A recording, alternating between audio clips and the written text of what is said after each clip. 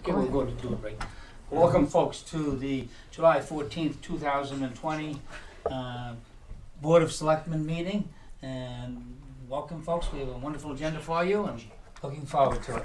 So we'll begin with, why don't we open it again? Because we didn't. Diane Kennedy here. Paul Schubert here. Kevin McCarthy here. Carrie Thompson here. Jack Creighton here. Okay. And for those who wish to join us, the Pledge of Allegiance, you're most welcome to do so. I pledge allegiance To the to flag of the United States of America and to the republic for which it stands, one nation, under God, indivisible, with liberty and justice for all. Okay. With that said, we will now take public comments for any items which are not on the agenda. I see a gentleman has arisen. He has approached the bench. If you would identify yourself for the address. Russ Vanetti, 20 Parker Ave. Welcome, Russ. Thank you. Hi, Welcome. Looking good. Yeah. Just wanted to let people know that on the 27th, CPC is going to have an open meeting just to find out what's out there that may be coming in. We're getting ready for town meeting. Chris and I were saying today we'll be here before we know it. People don't have to have applications ready. They don't have to have bids. We just, if they want to come in, see what they have and something that we may be able to help them with. There's no guarantee that everything that comes in is going to get funded, but just letting everybody know that we're open for business. Okay, so since we're on the public, why don't you explain what CPC is, what the initials are, and roughly what you do, because We're the Community Preservation Committee. According to my wife, we squander her tax dollars. That's a good beginning. We fund historic preservation. We fund affordable housing. We helped fund the Travis House just recently, and hope to have even more. And we funded partially the housing trust. We do recreation and open space and historic preservation. Did I already say that? Yeah. Okay. And how much do you have in the fund, roughly? I won't hold on. Oh, geez.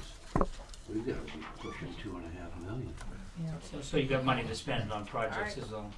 Yeah, but don't expect the drunken sailor syndrome. No. Well, we have money we want to hold on to. We've got town hall coming up, hopefully. We have affordable housing, and speaking just for myself, those are the two more important things that we're doing, I think, coming up. So the date again, and where is it? It's going to be in the basement on the 27th of January, 7 o'clock. Good. Okay.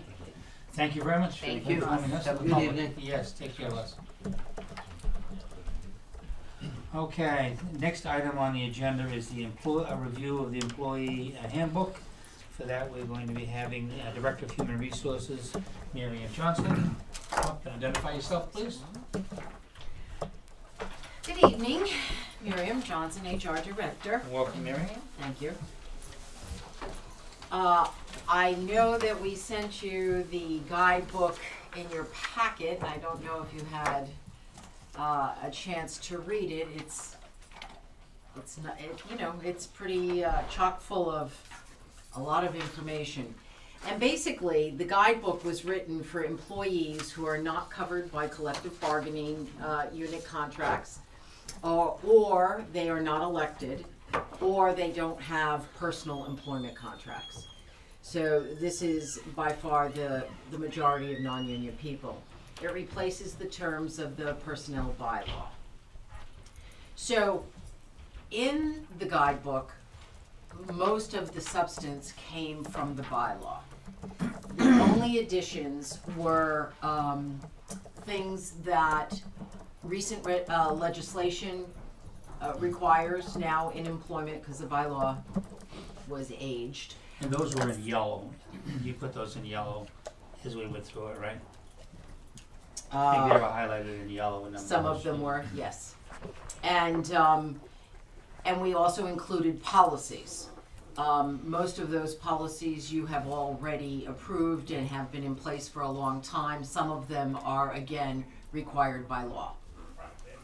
So the guidebook has a number of sections. We have an overview with some important information for a new hire, for example. We have a whole section on compensation to help explain how you're paid.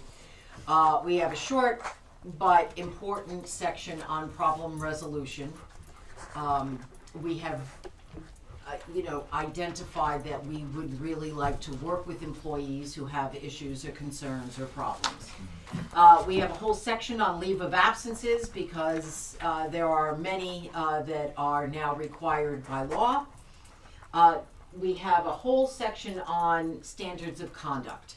And although we could never cover every particular circumstance, we have certainly covered the ones that we think are safety-oriented and professionally required in a town office or town employment. And we have a section on benefits. Although it's not detailed because benefits change, it does give a description of the benefits that we offer here for employees. And then the last section is professional development because we are committed to offering opportunities for not only training but challenging work assignments and the ability to grow in your career.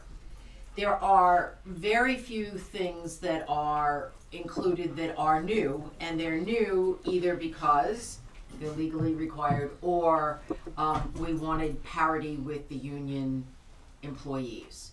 We certainly don't want our non-union employees at a disadvantage. So these are changes from the personnel bylaw, and they include the day after Thanksgiving as a holiday, which was not in the personnel bylaw but has been certainly recognized for quite a while. The availability of a tuition reimbursement plan for employees who are furthering their career or their education that's relative to their career. Increase in personal days from 1 per year to 3 per year for parity with the unionized employees. An establishment of a sick bank, which I don't know if you all know what a sick bank is, but basically it's a mechanism by which you can donate sick time so that if someone runs out, there is a kind of a catch-all. And then, as I mentioned, we have this problem-solving process which directly replaces the grievance process that was in the bylaw, and that was at the recommendation of our council. So we're looking for your approval so we can implement this for our non-union folks. Questions? Diane? Just one question, what do we do with the bylaw? Will we have to? So the bylaw was modified several years back to allow the Board of Selectmen to approve a personnel or employee manual or manuals as recommended by the town manager, which would then replace the bylaw. So the bylaw's already been modified. So once this is adopted, the old bylaw disappears and this officially replaces it. And then we can now update personnel policies on a much more professional and regular basis than having to go once a year or twice a year to town meeting. It was never when this town government structure was changed 20 years ago.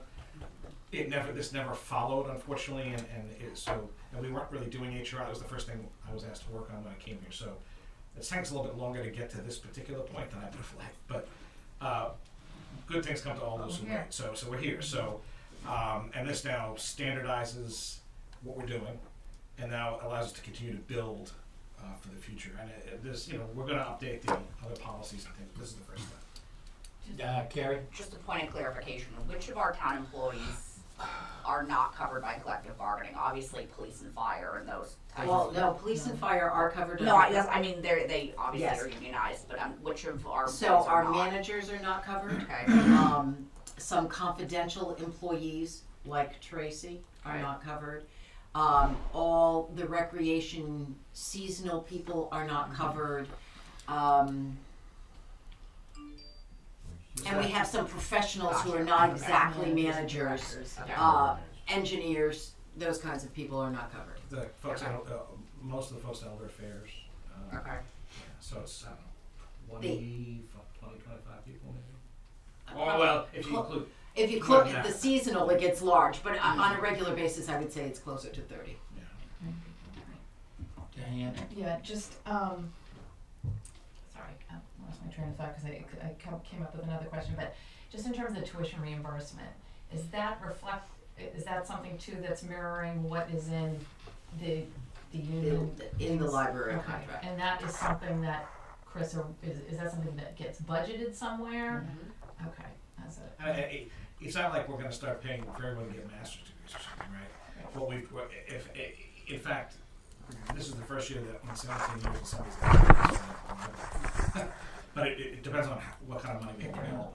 Right. Okay, so there's a finite, And it has to be appropriated or budgeted, Right. so, yes. okay, If it's not there, we can't. and It's pre-approval too. does the personnel policy go to the schools, or they're all unionized, so it, This does not cover the school side of town. Most of their folks are unionized to one extent or another, right, and they have their own sets of policies at this point. Okay. So, And I believe their practice is that everyone who is non-union gets an individual employment. reflected at all in the bylaws or in some kind of town personnel policy, or are they literally completely separate? the laws, as I understand, govern the schools differently. Yes. And they have the school, so the school committee has other authority to govern all of their Yes. staff. Great, thank you. So the about 30 full-time, I'm not talking seasonal, but 30 full-time, have they ever had a chance to unionize? Is there any opportunity for them, or is it not available? Well, to the best of my knowledge, they have never engaged or acted out to unionize. Okay. But anyone is entitled to, unless you're a confidential employee. Most folks are managers to one extent or another. I'm not so sure that they would be coverable. Though again, some towns have Right. Some kind of towns do have. guilds. That's, I just didn't know if there was And other towns that when did. since we had moved in this direction, the public works facility did actually. So this is really mostly it's managers and professional staff that kind of. It's a fair, when you add them all up, it's a decent number. And it's becoming harder. We need to have some kind of consistent policy. It can't just be. Right. We've taken some real big steps the last few years. We do performance reviews and all that, and it's time to just I think have a clear set of standards, which are amendable and Paul? The Family and Medical Leave Act is that going to be modified? The state was talking about having paid time off for new parents and under the family. That hasn't been Under gone the through state, yet. under the But state law, a town would have to opt into that. It's designed for employers who do not have rich sick time. Government employees have a pretty rich sick time so benefit. that would be So we would have to, as a town, elect in. at this point we're not recommending that. No, we are not.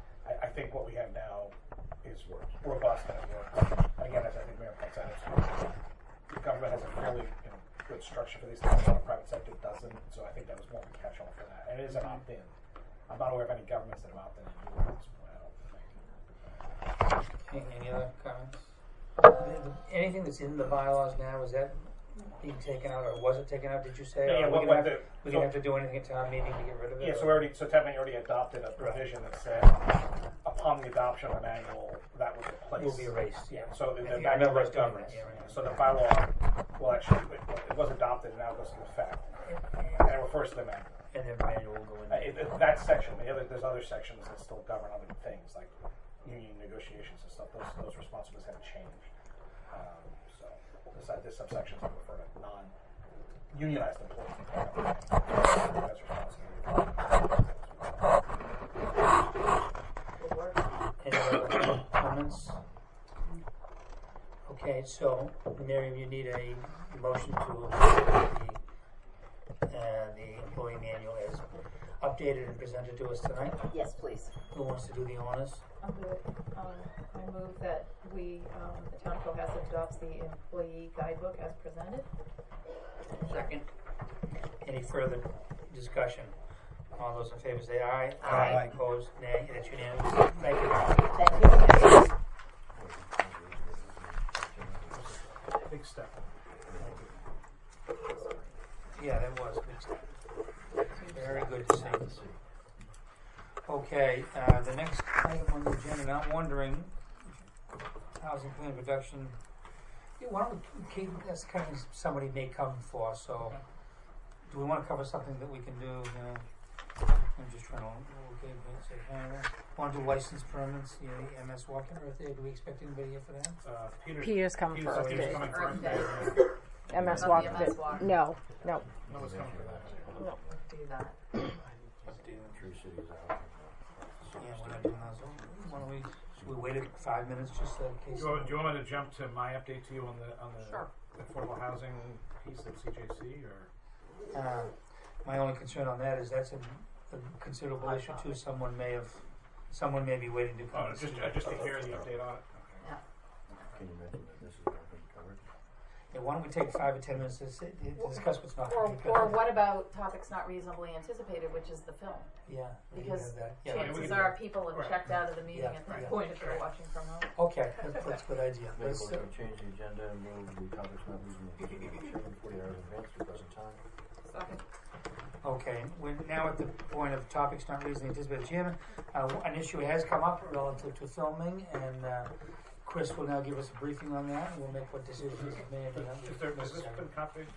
Everybody has a copy. All right. Yep. So, the Travel Channel had approached the town about filming an episode show called which goes around. I believe they are paranormal activity around the world, and for some reason, Cohasset appeared on their request. On a Tuesday night visit. So we heard of town hall. They had originally planned to come to town in February, and apparently their filming schedule got juggled. So this is going to be in front of you on the 28th. And their schedule got juggled. They asked to move it up to the 27th. That's the day before your next meeting. So we need to kind of advance it something quickly. They had talked about going to this building, but I think they've kind of focused on the Wilson House and Bates Chandler Museum, which are both downtown. Those are historical society properties. They're working with the historical society on that, and so they actually have presented. They have a complete application, and Chief Quigley today contacted them about because police and fire haven't had a chance to review. So we talked about this afternoon in a department meeting. So Chief Quigley called them and found it, and so he texted me earlier, said everything's fine. He feels comfortable that they'll be able to move forward because you can't really park right there, right? Because of where they're located. But they'll be able to, he said, move, put some trucks on the far side, the lot we have on Pleasant Street. And then this is not giant, production vehicles. These are vans. This is a small shoot. There's like 10 or 12 people coming and a couple of staff and some crew. So in layman's language for the public as well as ourselves, what are they going to be doing? What are they shooting? So I guess they'll be filming indoors primarily at those two locations and working with the historical site because they're their properties. So. What is the filming about? It's about, again, as far as I understand, it's about the supernatural and ghosts. So I have not heard about. I mean, I know that Jackie Dorms has covered ghost stories. I think some of her books. Yeah. I'm not personally familiar with ghosts at those locations. I do know that some years back a show did come to this building. Yeah, It was filmed in the basement, but So make sure they have the right Were ghosts. they too afraid to come to this building? Is that why they took it off their list? or maybe these are new. We don't want to offend any ghosts that exist here. Right.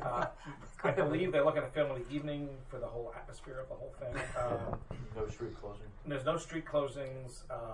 They're not setting up outside, except that Is Jackie Dormans, our historical person, plugged into this? Because she could advise us to. Well, the historical society, the historical society itself, it's their property. So, and I know they've been working with Kathy O'Malley. Okay, fine. So, I'm sure that I'm sure she could. Maybe they'll have her on. They all the know, show. yeah, right. Yeah, so it seems it seems to be a fairly low impact. I would still condition any approval on making sure the police and fire have signed off and are totally comfortable. Because again, a phone conversation today was great, but Yeah, they want to do this on the 27th. They want to do this on the I'd say the motion would condition that. Yeah. But again, Chief Quigley did follow up today, so it sounds unique. I mean, it's never a bad thing to have our, this. I don't know what happened to those buildings, but having a little with the 250th year and everything else, having a little publicity about the town is never a bad thing. So, and it's fairly low impact as far as I can tell. So. Good. Any questions, comments? Okay, someone want to do a motion relative to this, and if they do, would they include that it would be contingent upon approval of the usual approval of the fire and the chief departments? Anybody want to do a motion? I move that we approve the filming in the town of Cohasset in the two properties in the application by Painless Television for January 27th, 2020, contingent upon the approvals from the police and fire departments. Second. Any further discussion? All those in favor say aye. Aye. Opposed, nay. That's unanimous, Tracy. Just to follow up there, it's this, we do approvals for filming in town, even on private property, in which case this is that. We set up a policy for this a number of years ago when we reviewed all the event policies. It's just probably something we should review again, or just kind of look at and familiarize ourselves with it, because you know, if they're not impacting anything, you know, the question is, what are we doing? And then, you know, if it's a big studio show, what are fees, if there are fees, that kind of thing. So it would be helpful for me to just understand kind of where that policy lies and whether it needs any updates. This was a big step, but we didn't have this form a couple of years ago. Right. In fact, I think the only thing they're looking to use a fog machine to create atmosphere. Right. An eerie feel to the Right, scene. as you walk in, and so in that way they're on a sidewalk, which is Right, public right, space. right. But again, I'd love to understand the parameters a little bit better in terms of the policy that we have. Okay, well, we'll have to put on that as a list Yep, of things. somewhere. Or for sure, the next time we do a film thing, let's combine it with a review that evening of the policy, so we're Yeah, familiar so with what that policy is before we do it. Okay. So, I will pass this along. all right, very good. I think that puts us back. Yeah, within just a couple minutes. I think it's close. I think everyone's here. Is everyone here? Is everyone here? There's a voice from the background. There's another person. I think we can go ahead and do the housing production plan. Next steps on the Affordable Housing Steering Committee. Those who are here to present with that, if they'd come forward and introduce themselves. And this is a. Hey, good to see you again. We're obviously not talking about beer gardens. That's very cool. Yeah, I know. Welcome back, Lauren. Thank you. Good evening. You've Happy been back New for Year. a whole day, Yes. right? I have, yes. Happy New Year. Welcome to both of you. Thank you. Yeah. Rob Jeffers, 18 Spring Street. Lauren Lynn, Planning Director. So I'll begin, as you know, Rob Jeffers is the chair of the Affordable Housing Steering Committee, and tonight we'll be talking about the status update of the Housing Production Plan. I'll begin by giving an intro on what a Housing Production Plan is, why we're doing this, and then Rob will begin with the details of what's in the plan. So a Housing Production Plan, it's a locally adopted and state-approved document that assesses housing needs, the status of housing here, and what our goals and capacity is. It allows us to look for opportunities to increase our housing stock, particularly in terms of affordable housing as well. And it's very important. The Housing Production Plan can be a first step towards temporary safe harbor from the Chapter 40B. Chapter 40B is a state statute targeted towards housing. What it really intends to do is encourage municipalities to develop affordable housing. Cohasset has been on the, our housing stock has been 10% of the affordable on the subsidized housing inventory for the state for quite some time. However, we are projecting that with the next census, as we've had more housing stock development that's not been affordable, we're going kind of backwards on that number. So we're projected with the next census to fall below the 10%. And what that means is that we then potentially have a risk for 40B development, a comprehensive permit that has the opportunity to override and supersede local zoning. So it's particularly important that we stay on top of this, as we all know that's one of your identified goals for the year, is to continue to achieve and produce and maintain that 10%.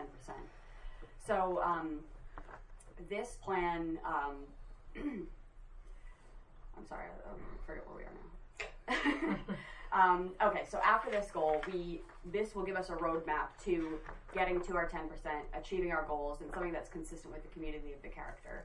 We began working on this plan with a consultant from Metropolitan Area Planning Council, which is our regional planning organization, in the fall of 2018, and they've been working very diligently with the Affordable Housing Steering Committee for quite some time to shape the goals and get the idea of what this community wants to see for our future housing goals and needs. And something that I want to just make clear is that the next steps will be, we'll hear in a moment what's really in the plan, but we ultimately will need to have this adopted by both the planning board and the board of selectmen, and then it will go to the state for approval. However, that's not, just having a state approved plan is not safe harbor, but you can seek to then make measurable progress on the goals in the plan. If you increase your housing production for affordable housing by 0.5%, and you are showing, even if you're not at the 10%, and you are making progress, you can potentially have a 1 year of safe harbor until you get to that 10%. So I just want to, again, highlight that even completing this plan and having it state approved does not get a safe harbor, but is the prerequisite to getting to that point. Okay, so what is the timing then on that being reviewed and approved by both the selectmen and the planning?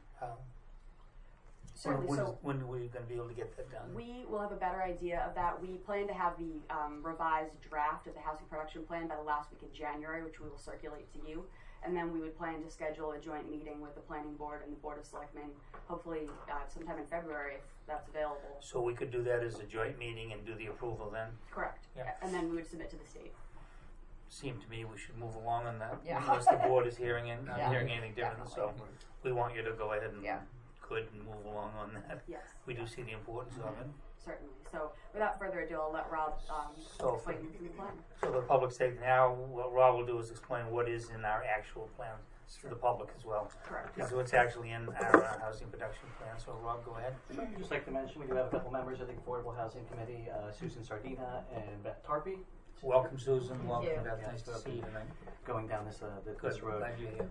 So, kind of the housing production plan has a couple different aspects. It goes through the numbers, it goes through demographics, both the past, current, and kind of projects.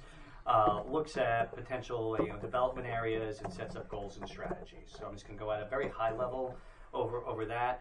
Numbers, as we mentioned, in 2010 we were at 10.7% with 311 affordable housing units. Since 2010, we have grown. Our affordable housing units have not. And so we are now, as of 2017, we were at about 9.4%. So we expect by 2020, we're going to be in that 9% range, meaning we're going to need about 20 to 30 units in order to get to the 10%. By when? So the goal, that kind of goes into our goals. If we were able to, the 2010 census will not actually be out until 2011. So, I'm sorry, 2020. Sorry, I'm going back in time. 1999 was 10 years ago, right? Yes. So the 2020 census will be out in 2021. So if in 2020 and 2021 we were able to meet our goal of approximately 22 or so units, we hit the 10%, we'd be fine. Alternatively, if we can show a 0.5%, basically halfway there, increase by 2021, we'd have safe harbor for another year. So that's kind of the timing. In general, by having this, that's kind of helpful and will help discourage, somebody who's going, should I come to Cohasset? They're actually working on it, and as long as we are showing progress, that's going to make it tough for anybody to come in. From the demographics, in 2010, what we're seeing is residents over 60 made up about 22%. By 2030, we expect that to be almost a third of the population, 31%. Young adults are still 20 to 29 are still relatively low, but we do see from growth to 2030 for that to double. So definitely seeing more younger and more older individuals, and so they have specific housing needs. We also expect that the housing stock will need to grow more than the population. We anticipate that Cohasset's going to continue to grow, but what we're seeing is less people per unit. So you actually need more houses to for less people.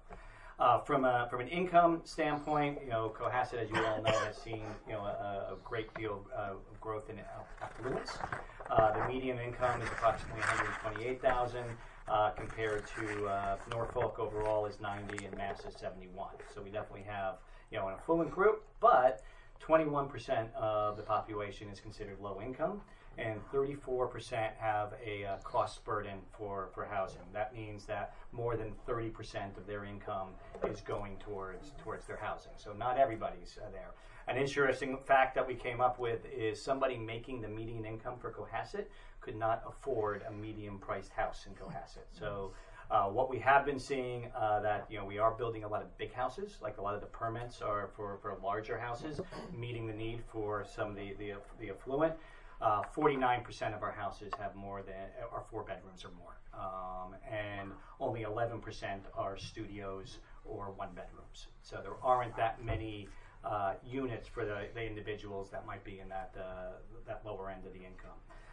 And we're seeing that most of the permits for housing has been for larger housing in the recent history. There's a lot more detail, just so you know, like the housing production plan, we sent you the executive summary, which was about 7 pages. The housing production plan, I think, is up to 140. So it goes into a lot of detail, and there's a lot more data on this. But taking that, we looked at potential development areas. MAPC looks at it in 2 ways. One is purely quantitative. So we put where stuff is, what's open, what lands are available.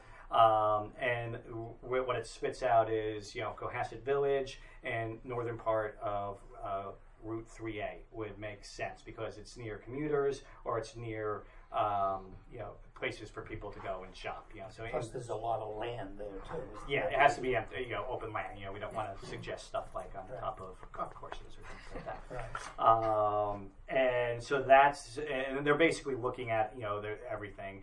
We also did quite a few public hearings and meetings to get input, and that primarily was the same. It's like what people thought was, it made a lot of sense. They also mentioned the harbor as an area because that's close to services that people could go to.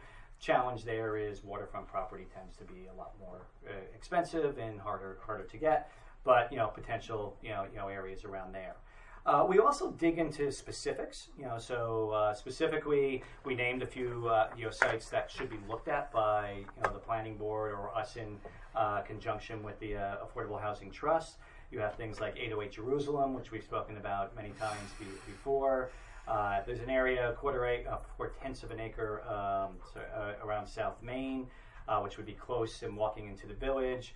For bigger developments, there's 11 acres behind Walgreens, there's 14 acres by the Music Circus. Now all of this would of course have to go through and make sure that it's suitable. I can see Jack looking at me going, yeah, there's marshland and stuff like that. So it's just we're just looking at where are the potential places that we could look for more areas, not that this definitely Diane, do you want needs to be it. Yeah, do you mind if I interrupt Sure. with a question, which is on that land, is that just land that's owned by the town, or you're not identifying parcels that are privately owned? 'Cause, Yeah, I think in general most of this is owned by the town or is not developed. So for example, 808 Jerusalem is owned by the town. I'd have to double check. Some of if I could interrupt, I'm sorry, some of them are privately owned, but a member of our Affordable Housing Steering Committee knows the owner, so they are That aware makes of me a this. little Yes, uncomfortable. it had been discussed previously, and we've had informal discussions. For example, for the one on South Main, Yeah, actually that's we right. applied for a housing production type of grant for that, so that's been in the discussion with the owner, so this wouldn't be a shock to them. Okay. We're not suggesting any eminent domain. Right. This would be something. If I was at a somebody wants to- CBC meeting a number of years ago, and somebody was like, well, what about this property? And I'm like, somebody owns it. Yeah. They're not here. Yeah. We can't talk about that. Now, so all of these have kind of been vetted to some extent, in that, if either it's if the town owns it or, we did have people at the meetings who have expressed interest, and we think it's, a potential possibility that's worth looking at. We also set up, goals and strategies. Obviously, the main goal, as what we've already talked about, is 40B compliance. The aggressive one is by 2021 to hit the 10%. It makes everything easy. We have safe harbor, nothing to worry about. Kind of a secondary one, if we feel that's too much, is to get halfway there by 2021. So we have the safe harbor as long as this has been passed and given to the state. And then it only gives you safe harbor for another year, so you still have to continue to show progress. We also want to increase the naturally occurring affordable housing. So once you hit the 40B, it kind of gives us the control to look at, are there other things we can do? And as we mentioned in the demographics, there are items that might not put something in the affordable housing stock, but is affordable. We've spoken about this previously as capital A and lowercase a. So this is kind of the lowercase a items. And when we go into our strategies, you'll hear a few of those that are very, geared toward that lowercase a. In looking at what type of projects we want to do, the areas that we've identified are senior housing, or helping seniors stay in their home, workforce housing, veterans, and then actually one of the topics we discuss a lot is real affordable housing. So the state kind of allows a little bit of a loophole. We have all of these units up in Avalon. They're not all affordable, but they all count in our security housing. So even though we might say we have 10%, the reality is there's only 5% out there for the individuals to apply for. So we do feel that it's important to keep an eye on that and try to actually make sure we are building the actual affordable housing stock for the people that need it.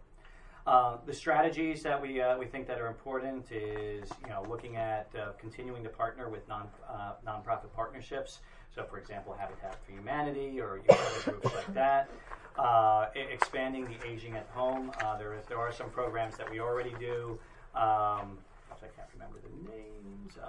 The Cohasset Cares program to help seniors stay in their home, making sure that maybe spending some time and effort, promoting that, making sure people know about it. That's kind of a lowercase a type thing.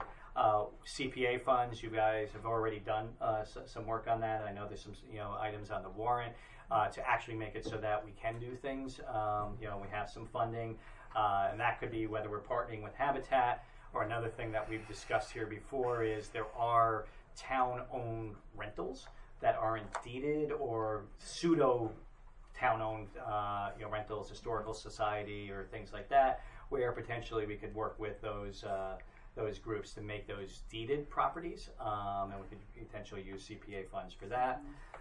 Continue to work with the state to get funding by having a HPP that opens up more grants and more opportunities for us to apply for. So we think that there's money there.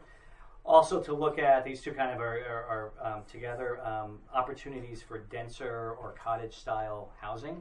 We think this is something we would talk to the zoning board about. Are there areas where we could, potentially make things affordable by just having less land and having, we have heard from a lot of the, especially the seniors, is that they'd like to downsize, but you really can't do that in Cohasset, or it's very hard to do that in Cohasset.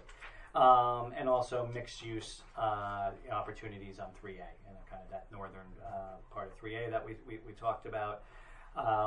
There are a lot more strategy, there's a lot more items, there's a lot more ideas than we could ever possibly do, all in that 140 pages that you will receive. But kind of at a high level, this is where we came out. We think there's some good strategies. As Lauren mentioned, the next steps, one of the other things we do want to do even before we come back to you guys is sit down with the Affordable Housing Trust, just to make sure they understand what we have here, see if they have any feedback before we finalize this, because we'll be going through them for any sort of funding. Once we do that, we'd work with you and the planning board to get this officially approved. But just so everybody's clear, just by approving it doesn't mean we're going to do all these things. It just means that this is areas that we're going to focus on, and every single project still has to go through all the normal approvals, and we won't be taking land and building stuff about that. Good, thank you very much. Any comments here? Yeah, just a comment, which is that the Affordable Housing Trust is meeting on Monday morning, January 27th. And I just made a note too, because that evening is when CPC is meeting for ideas. So I'll send an email to you and Jen tomorrow, because it might be a good idea to have Affordable Housing Steering Committee and the HPP on that agenda, and then decide, at least go to CPC and socialize some ideas that have been voted and agreed on. Okay, Jack? Yeah, we've had discussions of this before. I think one of the real important things is to make kind of accessory units. There's been some work on that didn't seem to produce those. There were some restrictions, but the idea is that if you have some homes that are larger and the kids have moved away, they can take apart, put it in what we would call an in-law or just a market rate or an apartment in the house. There's some things that I think we could change on that. The other thing that this does, which is an intended benefit, is many of the seniors, if they have somebody who's living and sharing, that will help them age in place because they might have somebody who can shovel the walk. They might have somebody who's there if they slip and fall. So, and I think with the number of large houses and the number of seniors who are staying, that could probably significantly impact that. And I know we've had discussions in the past on that. But I just want to put that out there. I think that's a very good, sound, long-term policy. And I think that's something when we're looking at helping people stay age in place that kind of fall under there. That would be probably more into the lowercase a, affordable housing. So kind of like first we want to get the 40B, but yeah, definitely once we get that, is those are great ideas on how to actually come up with stock that people can afford to live in. But if they were to rent, for instance, if it was a small one-bedroom, the rent level presumably could be sufficiently low, or we could maybe set it so if it is sufficiently low, then that would count towards the 10%, would it not? Could we Only see the two challenges that we find on personal units is you have to deed that so that it can never not be affordable, and if that's part of your house, you might not want to do it. You don't have complete control of who's going to live there. Right. So that's gonna. So I think it's something that we definitely can do to create housing that people can afford, but I don't know how much of a take-up we'd have with those types of restrictions. Well, come to your next meeting and we'll work it out. Lauren? I just wanted to add on that topic that another initiative I'm working on with MAPC is a case study through different communities, including Duxbury, Hingham, Situate, different communities on the South Shore, looking at different styles of housing options. It was previously called Living Little, but we renamed it because it's not just about tiny houses. We're exploring things like accessory dwelling units and different kinds of alternatives that are an option other than single-family housing. So with the results of that study, we'll have some ideas and opportunities for revising our bylaws that are suggested by MAPC to achieve things like that. Good. Great. We've had to talk before. I just wondered what the status, if it's relevant on this here on the West Corner property, and we've had that presentation a few months ago, but we haven't heard anything since then. There's a couple of organizations that were interested in having further conversations, and I expect those to pick up again now. They might want to partner on them. Are you aware of those projects? The 808? Yeah. Yeah, very. Yeah, that's one you mentioned. 4 years now. That's right. Yes, That's why I was mentioning it. I don't Can we understand. do something, please? Anything? I thought we were further along on that. Yeah. It ended up sort of getting sideburnered as the Affordable Housing Trust got up to speed, and then we changed planning directors, and then we got this piece moving. So the good thing is the line's not going anywhere, right? It's there, and the need is not gone away. I know that there's we talked about Habitat, and that's one organization, and I think there's another group that had expressed an interest, at least talking to the town. We've been there months ago. So Yeah, I think it was over a year. It was. And then it got sideburnered as a result. Again, we switched planners. The plan. Sure. No, it wasn't. There was work that I expected to have done that didn't happen, and there's been a lot of other things on the plate at this point. So well, can I, at the liberty, give you extra emphasis direction of what he's doing? Is that we want that more accelerated than it's been, and we'd like to get that moved along as soon as practical. Is that my opinion? What do you want? Get it done. The trust is really the... Paul first. There's one thing, I think a legal aspect of the trust being able to accept gifts, money, land, and it has to be approved at the Commonwealth level, I believe. So there is some legal requirement for just the construction of the trust to make it a legal entity in the eyes of the Commonwealth. So that's one thing which is good. So the structure is now catching up with the goal. So once the trust is official with this document of trust, which is in production, in fact it's being worked on right now,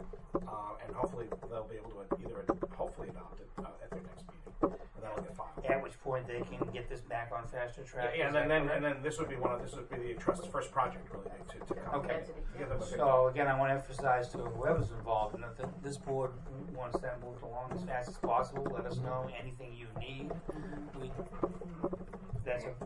should be okay. Did I say that enough? The other thing is that I do have to observe, over the years this has been discussed, and usually, from my memory anyways, we're closer to the 10%, or we've always been a little bit above it. But what I heard at the beginning of this presentation, we've fallen lower than the 10, towards the 9%, more than I actually thought that we were. So I clearly can see we're getting into the danger zone of having, development that we're not in control of. So it's very timely to the Board of Selectmen that we made this a priority, but I just would make that observation. We're a bit further below that, and that we've made it a goal, and we want to look at all opportunities in this town to actually get these affordable units done, because if a 40B crisis or problem hits the town, it creates quite a lot of disruption, which is why you've done it. That said, I'm pretty impressed by what I heard, what I've heard tonight. But the board wants anything you need from us, come back anytime, whatever is needed. This is, you seem to be quite on top of it, but the problem's a little worse than I actually had thought about. So. Yeah, and just so there's always potential for surprises in the census. Right? Oh, for sure, yeah. We have a lot of units that are considered seasonal. Yeah.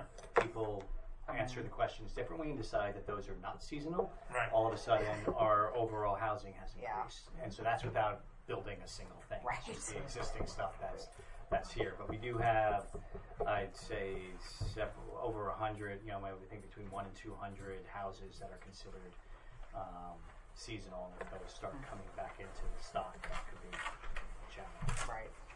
For every 10, we need one more affordable. Diane, then Carrie.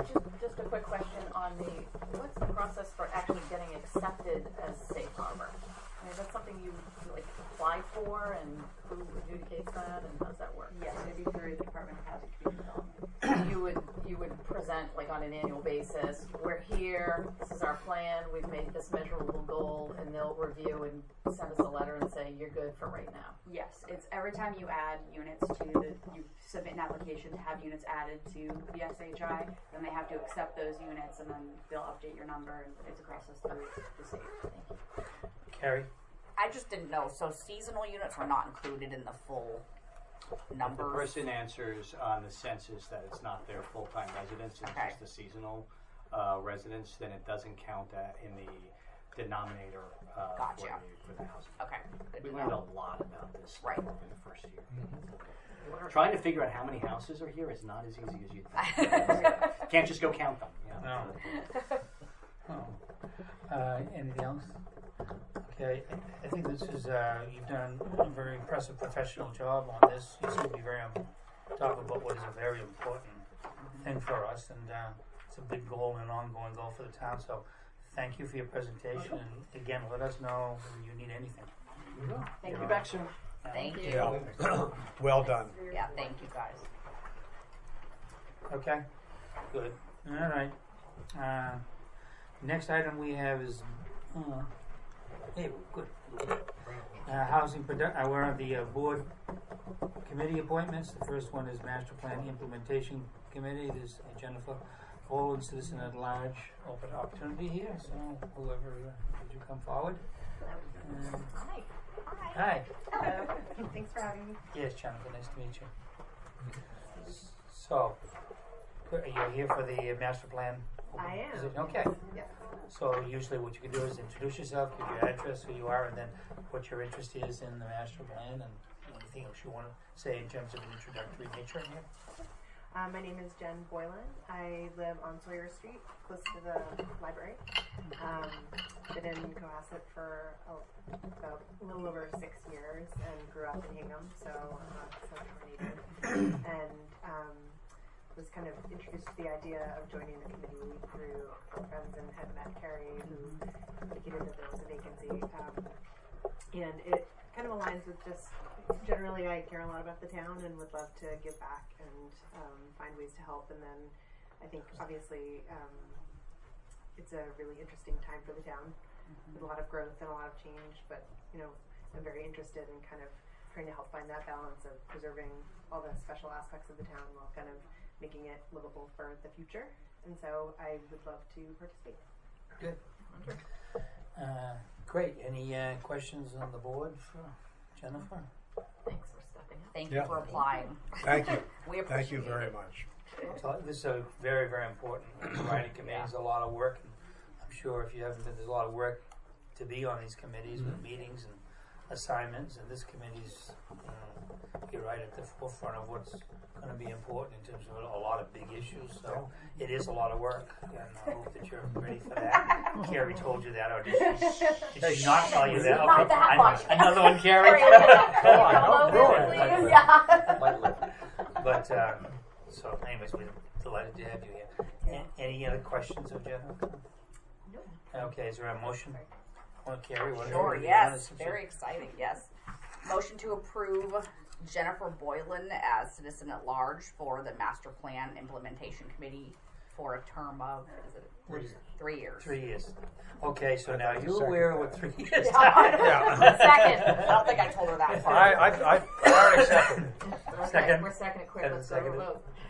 Okay, any questions? Yeah, All those in hurry favor up. say Come on, aye. before she Aye. thinks Opposed? Jennifer. Now, let us tell you what it's really all about. We didn't want to tell her that much. She's already in for 3 years. Thank you very much. Look forward to your Thank you, contribution. Jen. Thank you, Jennifer.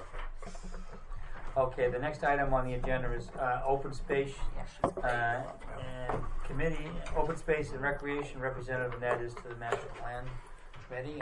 Good evening, Peter Pescatori, Chairman of the Open Space and Rec. We just completed our meeting, and Tom Callahan will be our representative on the, whatever it is, the master plan It's called the implementation committee. implementation plan. Now, why is there a master plan implementation group rather than having a master plan group implement their work as all the other committees, like Open Space and the Harbor Committee? Yes. We implement our plans. Why Right. isn't the standing committee implementing their plans? So the idea that we have, and the idea we have on the master plan implementation committee is that we have these major plans that with the harbor plan, the recreation Which plan. they're most and this- familiar with because they developed them. and the master plan too, as well as the recreation and others. So what we wanted to do, the concept is that rather than have these individually greatly produced plans go off maybe in different directions and that are not thoroughly coordinated with the town and so forth, that we would have a committee that would overview and review and coordinate mainly what's going on between the various major projects that we've had developed, the harbor plan, the master plan, the recreation plan. So, and the purpose of that is to have that committee with a representative from each of those existing ones, as some others, to make sure that we do this in a proper, coordinated way. So in a way, it's similar, I suppose you could say, to a master plan implementation, but it's, the way we defined it is the way you described it, and the way I just described it. Yeah. Anybody want to add to that? So what should the Open Space and Rec Committee do now? Because we've been implementing the action plan steadily for the last 2 years. Continue implementing, and you're going to have a representative, and the first meeting of the Master Plan Implementation Committee has been scheduled already for January 21st, and your representative will be there, Okay. and the coordinations will begin. Now, Peter, again, this is fairly new, so I think it'll work in a good coordinated fashion. If by any chance it doesn't, we will definitely be flexible to looking at other ways for it to work, but that's the idea. No, I just never got an explanation. No, that's right. I'm a curious person. So. There's a great, the charge for the committee is written in on the website, and I think that you should review it because I think you'll be happy. It's really I'll all. have Tom review. It's not the right, but it's not, as Kevin said, it's really it's all these plans and making sure they work in concert with each other, and everybody knows what each other's doing, and nobody's going off in this direction without. And in the open space plan in particular is a part of the master plan, so it just makes sense. That Also, and I know you're satisfied with the press, but another thing too is we wanted to make sure that the things that actually came up to be done actually got done, and that central coordination, and we're particularly conscious of having our planning director be a key part of this. It'll make sure that things that we want to get done actually get done. That was part of it. So we'll see how it goes 6 months to a year. Yeah. And thank you for making a representation. I'm sure Tom will make an excellent member. He's not here tonight. Does he have any questions for you, or do you have any questions? No, we didn't really know what the charter was. So, did your committee recommending him, Tom Yes. Callahan? Oh, yes, absolutely. Okay. Any discussions? Do you want a motion? Any motions on this? I move that we appoint Tom Callahan as the Open Space and Recreation Committee representative to the Master Plan Implementation Committee. Second. Okay. Any further discussion? All those in favor say aye. Aye. Opposed? Nay. That's it. Unanimous. Thank you very much. Thank you, Peter. I have to stay. Yeah, you're staying for a few more minutes. Yeah. Oh, actually, And I'm just saying, When is- when is the item that you're on going my to be desk is for? a map for your right 8/10 rolled up. birthday. Oh. You can take it. I mean, we could do, let's, Are you here for Safe Harbor 2 or just Yes. All of the above. you're here on the Safe Harbor as well. Okay. Okay, so the next item on the agenda is the Safe Harbor Committee. We're going to have an update. So those who are going to be making that presentation. Some of board members. And your name? Peter Pesca. Introduce yourself. Yeah. And you can introduce yourself. Nicole Balashi, Program Director of Safe Harbor Committee. Welcome, Nicole, and welcome again, Peter. Thank you. Okay. So I always bring a presentation with me. I'm a big visual person, and I was asked to come this evening to give an update as to where we are with the coalition. January 22nd of this year marks about, give or take, 3.5 years into the DFC, the drug-free community federal funding, and also 2 years in me being in the position. So as the slides come up, I always like to bring it back to why we're here and what we're doing. The driving force for Safe Harbor is that we want to have a healthy, substance-free community for the youth. And how do we get to that vision? Through our mission, which is to foster a strong, inclusive, educated, responsible community that instills those choices around drug and alcohol use. And we do that through communication and collaboration. How do we get to that vision, and how do we choose as a coalition what we're going to do next? Programs, events, curriculum, whatever it may be, it has to come back to protective factors outweighing the risk factors. And I won't get too much into it, but what a protective factor is a characteristic or a strength for an individual, family, community that really helps mitigate any type of risky behaviors. So that could be social skills, self-worth, having pro-social involvement in school or the community, and family skills, where the risk factors could be that psychological, biological risk factor, like family history of addiction or rebelliousness, or not having a community that gives opportunities to have pro-social involvement. So you could have 5 million risk factors, but as long as the protective factors outweigh that, you're less at risk, or an individual is less at risk of developing a mental health issue or substance use disorder, or etc. So I like to always mention that because some people are confused as to what we're doing and why we choose to do what we're doing. So always come back to the protective factors and risk factors. And those are just examples. So for the drug-free community grant, we have 2 main driving goals. The first goal here is to increase and strengthen community collaboration, and the second goal is to reduce substance use amongst our youth.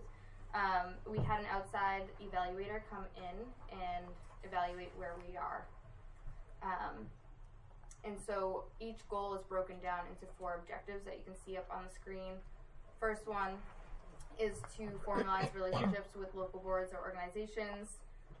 Second one is to increase our youth membership and their involvement. 3 is to increase adult membership, and then that last one is to make sure that our community members, our coalition members, are satisfied. So do they feel like they're putting input? Are they being heard? So we hit all of those first 3, which you'll see in the next couple of slides. That last objective, we are in the process of creating a survey and focus groups to kind of feel out, engage those who are involved in the coalition. So the first one, increased our formalized relationships with local boards and organizations. We've increased since I've been in the position from 8 to 18, and that this is just a list of our businesses that have partnered with us or sponsored some of our events, but there are more to mention, like PSO and the Cohasset Police, Board of Selectmen. We have a lot of partners. So the next one will show our youth involvement. Last year we launched our Youth Ambassador program, and that got us up to 17 active youth. We do have more youth involved, but they're not our active, showing up every single week, being part of all these projects. So we launched year 2 in September, and we retained those 17, and then we also recruited an extra. So we're up to 26 active youth members. 4 of those are youth leaders. So they are 4 high schoolers that facilitate the group. I just, Sure. 'cause I really got to highlight, in a community as small as we have in this day and age, these numbers that Nicole has given in terms of active Cohasset students stepping forward. I mean, originally it was less than 10 was what you were really hoping for, I believe. And originally 2. I was happy with 2 is what I Right. said. That grew to 8 or 9. It's now in a town this small, 17 and more that have put themselves forward openly, that are working on opioid addiction for their fellow students. Is absolutely an astounding, great accomplishment, and I just I want to highlight that. And it also shows too, I think, that times have changed where young people nowadays, and we're not all that group anymore, but young people nowadays, and each generation is a little different, there's a lot of hope I see for young people nowadays, because you see them more and more in larger groups and numbers coming forward, being part of society in ways that, my generation has sort of may have stuck their nose to a little bit more to, or whatever. But this is part of, I think, what I can see, sort of a wonderful trend also that's there, and that Safe Harbor is tapping into this in the participation it's getting in its programs, the number of kids that are involved, and parents and other things. So I just want to highlight those numbers, if you don't mind. Thank you. Yeah. Great. And they're very enthusiastic, and we just had an intergenerational game night this evening at Wilka Commons. Tell them about Monday night. Oh, Screenagers? Yeah. We'll get into it. Ruining the fun. But they're very enthusiastic, and they're always coming up with additional feedback and input on what they would like to see differently. So it is completely tailored to the youth, and it's youth facilitated. And 2 of them, of our youth leaders, are actually on the state leadership team for the 84. Yeah, so they were key players in that whole tobacco law change. And they meet every Sunday, and they're working towards more tobacco laws, and they're super enthusiastic about it. And I've seen change in those 2 particular youth leaders, just in their leadership skills and their self-confidence. So it's nice to see. Take it personally, Casey. And then tripping over us. Okay. There are 4 National Honor Society students that are also very active. So we're happy with the youth involvement. We hit that mark. And then for the active parent involvement or adult involvement, we've gone from 7 to 18. And the reason that the way that we've recruited to get those additional members is through our Guiding Good Choices workshops and PSO, and then the parents of the youth ambassadors. So those parents have seen kind of the change in their child, and they're believing in what we're doing, and they want to be involved as well. So that's really nice to see. And that goes to Screenagers last night. I think all of our volunteers were parents of youth ambassadors. So, so it's coming back full circle. And how many people did you have? We had 150. That's amazing. Yeah. That's astounding. So great. And when we started, I can't credit Nicole and Chris enough for what they've done. Oh, great. But when this started, we would draw 25. If you were lucky. If we were lucky. Yeah. With the programming that we're putting forward. But that comes back to the whole Well, community. it's you and Chris and be involved in the community and getting these accomplishments, especially the youth ambassadors. I think that is so leadership is- important. Yeah. That peer Yes. visibility, that we're not doing that. Yeah. Absolutely. And it's good for us. It spreads. So it's a very, very good thing for the community, and the success of it is just. Congratulations. the climate has changed. Yeah. Yeah. And I think you can take some credit, and some of the people at Safe Harbor, the leadership can take some credit for hard work when nobody thought that you would make any significant headway in that hard work, and there's a whole different climate. And our kids, thank you. Thank you. I Well, appreciate it. but the schools are participating, and Yep. the town is Yep. participating, Yeah. everybody's It's a getting the good message. snowball. Yeah, All the hands snowball on effect, deck. And absolutely. it's growing. It's really becoming a community that's looking to prevent substance abuse. So I don't want to get into your presentation because you may be Sure, going to no. talk about the coalition meetings that I've been to, the last several of them, and so I'm impressed by, first of all, with respect to the school. The coalition meetings are meetings for the whole general community, and anybody who wants to be involved to help. They're well publicized. They put in the paper and on Facebook and so forth. So I highly recommend anybody come and just learn and see, because that's what we're all doing, and it's amazing. But so to key off on what Peter was saying, at the last one, which was the same as the one before, the superintendent of the schools was there. The principal, I think, of one of the high schools, principal of the junior high school. There was another a member of the administration that was there that deals with youth. At least those four. The health director was there. Yep. 2 members of the police department, numerous citizens, a number of citizens, and the presentations that were made have been so enlightening for me to listen to, and I'm sure for everybody, as to what's going on in the world and how it's being addressed. It's absolutely astounding, because this is phenomenal in our community. It's also going on in other communities too, which we're networking out and learning from. So that's another example that you can see through those coalition meetings, and how well attended and how substantive those meetings are. It's really good. Thank you. And those coalition meetings are helpful for us. When I say us, Chris Colleran, the project coordinator, and myself, just because we aren't members of the community and we're kind of tunnel vision when it comes down to the grant. So it's nice to have that perspective from the police and the schools and the students and the parents that come, so that we can kind of branch out and be like, okay, maybe we can kind of shift what we're doing. And at the end of the day, that's what a coalition is. It's not 2 people, it's the community. So they have been really, really helpful in the last one in particular, which was televised. We're now on cable TV. So. Oh yeah, and those meetings are now being televised on Channel 9. I On remember Channel you 9, said yeah. So if you can't make those meetings, we will be going are forward. they rebroadcast on 143? By They will be, yep, after he does the That was my edits. question. Yeah, people would love to have that too. I think. Yeah, and if you go on to safeharbor.cohasset.org, we put all of our agendas on there, but also the minutes. So going forward, there will be minutes in addition to the recording, so people can catch up. Wonderful. Going off of the coalition member satisfaction, we're trying to bring more training to the coalition meetings. So in October, we kicked off this year with Health Resource in Action. They came and did some type of coalition capacity building, which was really helpful, kind of gauging where are we seeing some gaps in what we're doing and who's missing from the table. So we're trying to give and offer more trainings to our youth, our parents, but also the coalition members. And so goal 2 was to reduce youth substance use.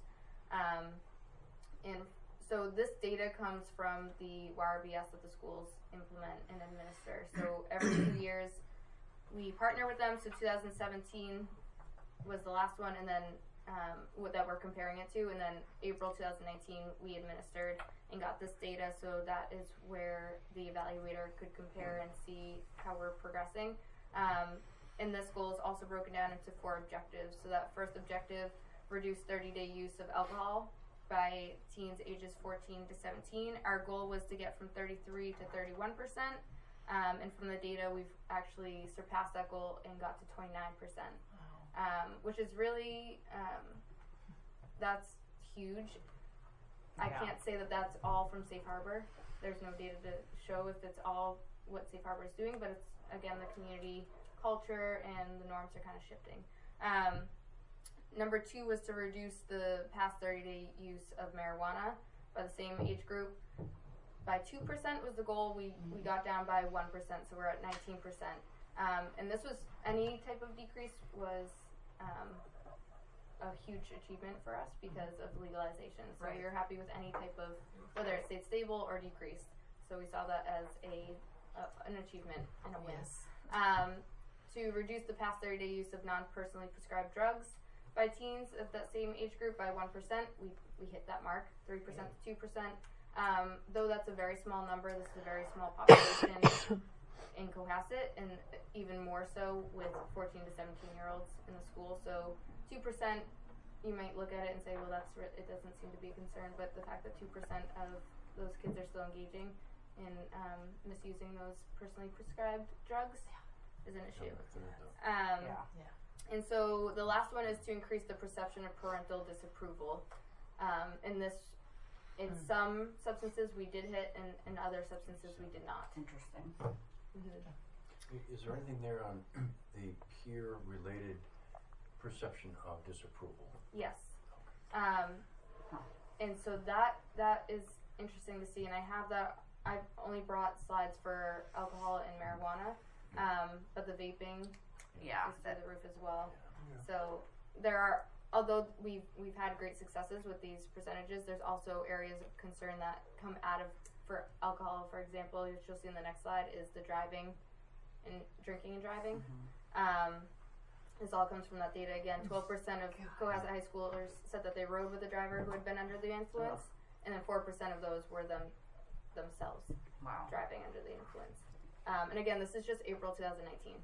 So although we've had a success with decreasing the number who have engaged in the past month with using alcohol, we still have a concerning percentage that are drinking and driving. And then we wanted to ask where are they getting the alcohol, of that 29%, and the biggest percentage, you can't really see it up there, but 35% got it from a friend. So we wanted to tease out where is that friend getting it from. So the next slide shows that a big percent is from their family member who is over 21. And here, I think it's about, if I'm not mistaken, it's about 15% on this slide, so they got it from a family member over 21. And then the next slide shows where they got it from their friend. 21% is getting it from a family member over 21. So that's a concern right there. And that's not necessarily just parents. That could be a sibling over 21. That could be an aunt, uncle, cousin. So we are developing focus groups to kind of tease that out a little more to see where we need to target it. The next big percentage on here, though, is they bought it themselves with a fake ID. Yeah, so 28%. 28 with a fake ID. So if you combine 28 and 14, which bought it themselves. Yep. So we have a lot of work to do there. The next one is house rules. So these were questions about what are the rules in their house when they discussed it with their parents. 39% discussed rules around drinking with their parents, whether they knew what their parents thought about drinking, and then what the consequences would be. So we have about 61% who have not had that conversation with their parent. And then these are more stats. The very last one that you'll see is 13% said that their parents said they are allowed to drink, without their parents present, as long as they promised there was no driving involved.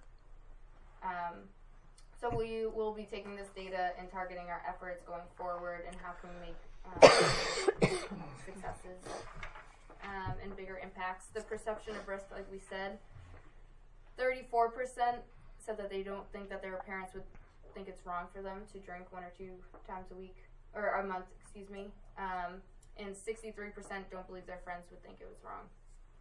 So right there we have this sense of approval from their peers and their parents that if they were to drink once or twice a month, it's fine. So we're going to be working as a coalition to target that and hope to increase the perception of approval or disapproval.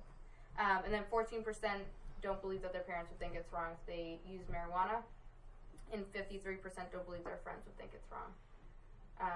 So again, we have this sense of approval and that it's okay that we're hoping to mitigate. What age group is this?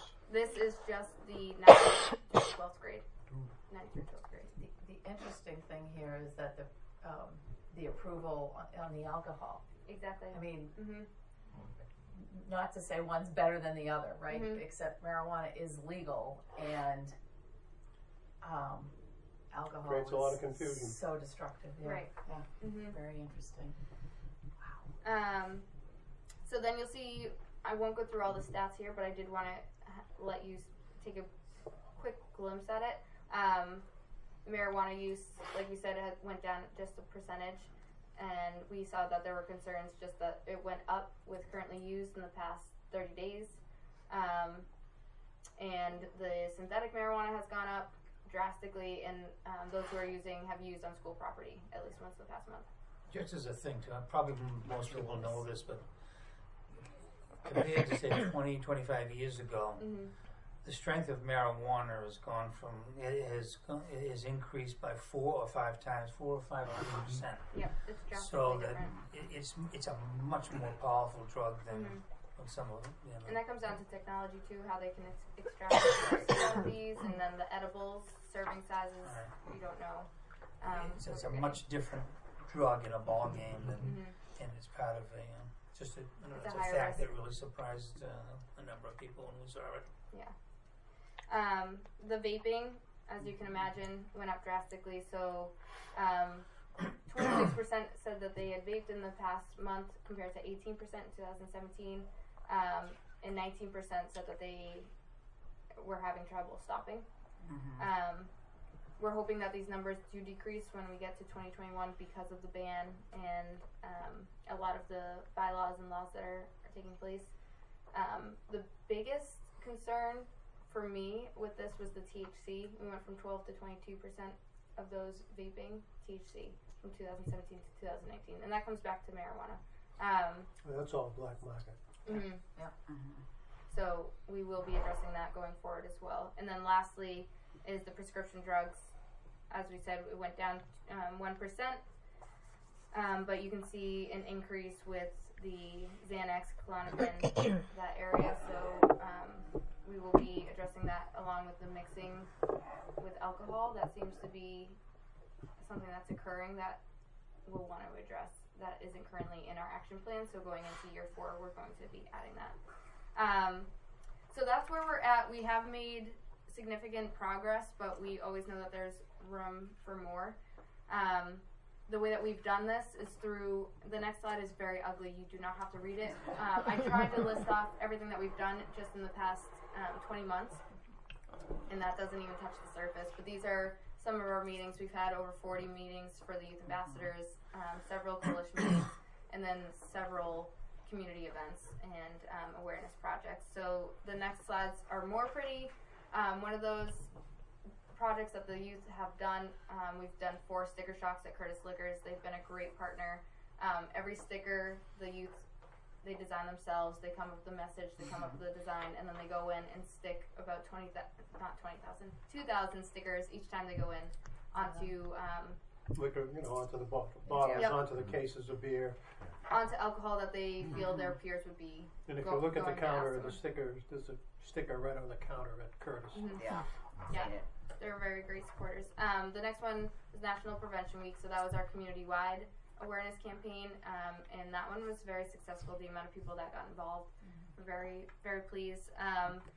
We've gone into Deer Hill twice now. We're going into Osgood January 29th to do a Samantha Skunk skit.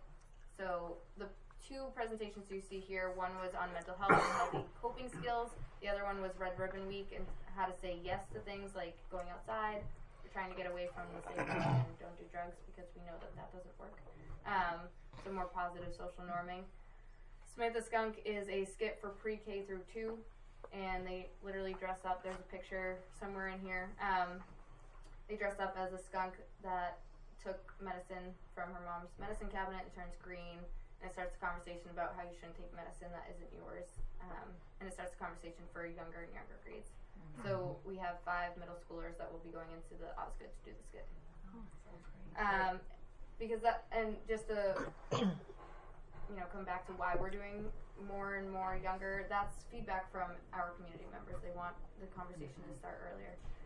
And then up here is just snippets from things that we have done. Guiding Good Choices, we bought the rights to a talking with your college student about alcohol if they're going off to college. Screenagers, like we just had, we've brought that twice. Sober tailgates, which have been successful. The first one was not, to be very honest. The second one was.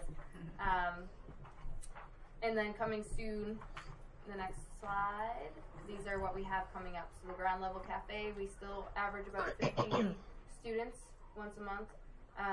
We're trying to ramp up our alternative Friday evenings. So we have movie nights at Second Congregational, and then our monthly parent coffee hours have been very successful. The first one had no one, and now we're up to about steady 13 parents that pop in once a month, and it's just an hour. Seabird provides all the coffee for free, and parents can just come in if they're having an issue with a child, or if they just want some advice from their peers. And Allison Bryan, who's in LMHC, facilitates that whole hour. So it's been really good. And then you can see our Samantha Skunk kids. Lenny's Hideaway, we are trying to do a Saturday alternative event. So that's an open mic for 18 and younger, and they will provide free appetizers and whatnot. So we are trying. The last feedback that we got was we want to engage the private school sector as well. We have a good proportion of students that don't go to Cohasset public schools, they go to private schools, and that came up at the last coalition meeting. From the last coalition. So we do have one student on our youth ambassadors arm that does go to a private school, so she gave some really good feedback. And then also getting the social host law out to more of the community members, and I think that was right around everything that we were trying to do. Again, addressing our vaping and our high percentages with the alcohol perception of risk. I think also in the last town meeting, the 7,500 that was allocated, you had discussed using that, and yes, maybe you could elucidate the public as to what yep. that's going to be used for. Yep. So thank you, because that was on my to-do to mention. So those funds they've sponsored self-care Saturdays, so that hits a whole another population. That's at the library, so they made face masks. It's more about mindfulness and mental health. So the funds that were allocated from the town, I have no say in it. It's the coalition, and that is to be used for under the age of 12, over the age of 17, or anything that falls outside of our grant funding. So screenagers, because that falls out of our action plan. More mental health based, because that's an underlying risk for substance use. And we plan to purchase this Samantha Skunk costumes from Dover Youth to Use, pending how the January 29th event goes. So those funds will be used for that. Okay. I'll take that money, goes a Thorough, long way. excellent presentation. Good. Yeah. Paul. So this is kind of right down my alley as far as looking at medicine, but a couple things. One, I see a patient who's going to have a hip or knee or arthritis or something done. I always tell them, don't let anyone know you're going in for surgery except for the immediate family, because they'll be given pain meds. And their son or their nephew will have a friend who'll have they'll go in and they'll take the narcotics that are there, the pain meds that are prescribed. So that's one thing to kind of focus on. Who knows? You may need to tell people, but you may not need to tell the neighborhood. Yep. The vaping we saw at South Shore, there's a lot of it that is, it reminds me when I was young, there was a paraquat that was used as an herbicide for marijuana to kill it. The trouble is they would still harvest it and sell it, and it was toxic to the lungs. There's something in the vaping that is just extraordinarily strong and dangerous and toxic to the lungs, regardless of which one you pick, but it seems to be the black market ones are worse. And then, looking at when they say the addiction, you can see once they start the vaping, it's exceedingly addictive. So trying to stop it, as you saw, once they start, it's very difficult to stop because of the addictive potential. And then going back to where you have what you call it, I think Iceland called it secondary engagement, where Iceland's not a huge country, 300,000 people, and I think of it as basically downtown Boston.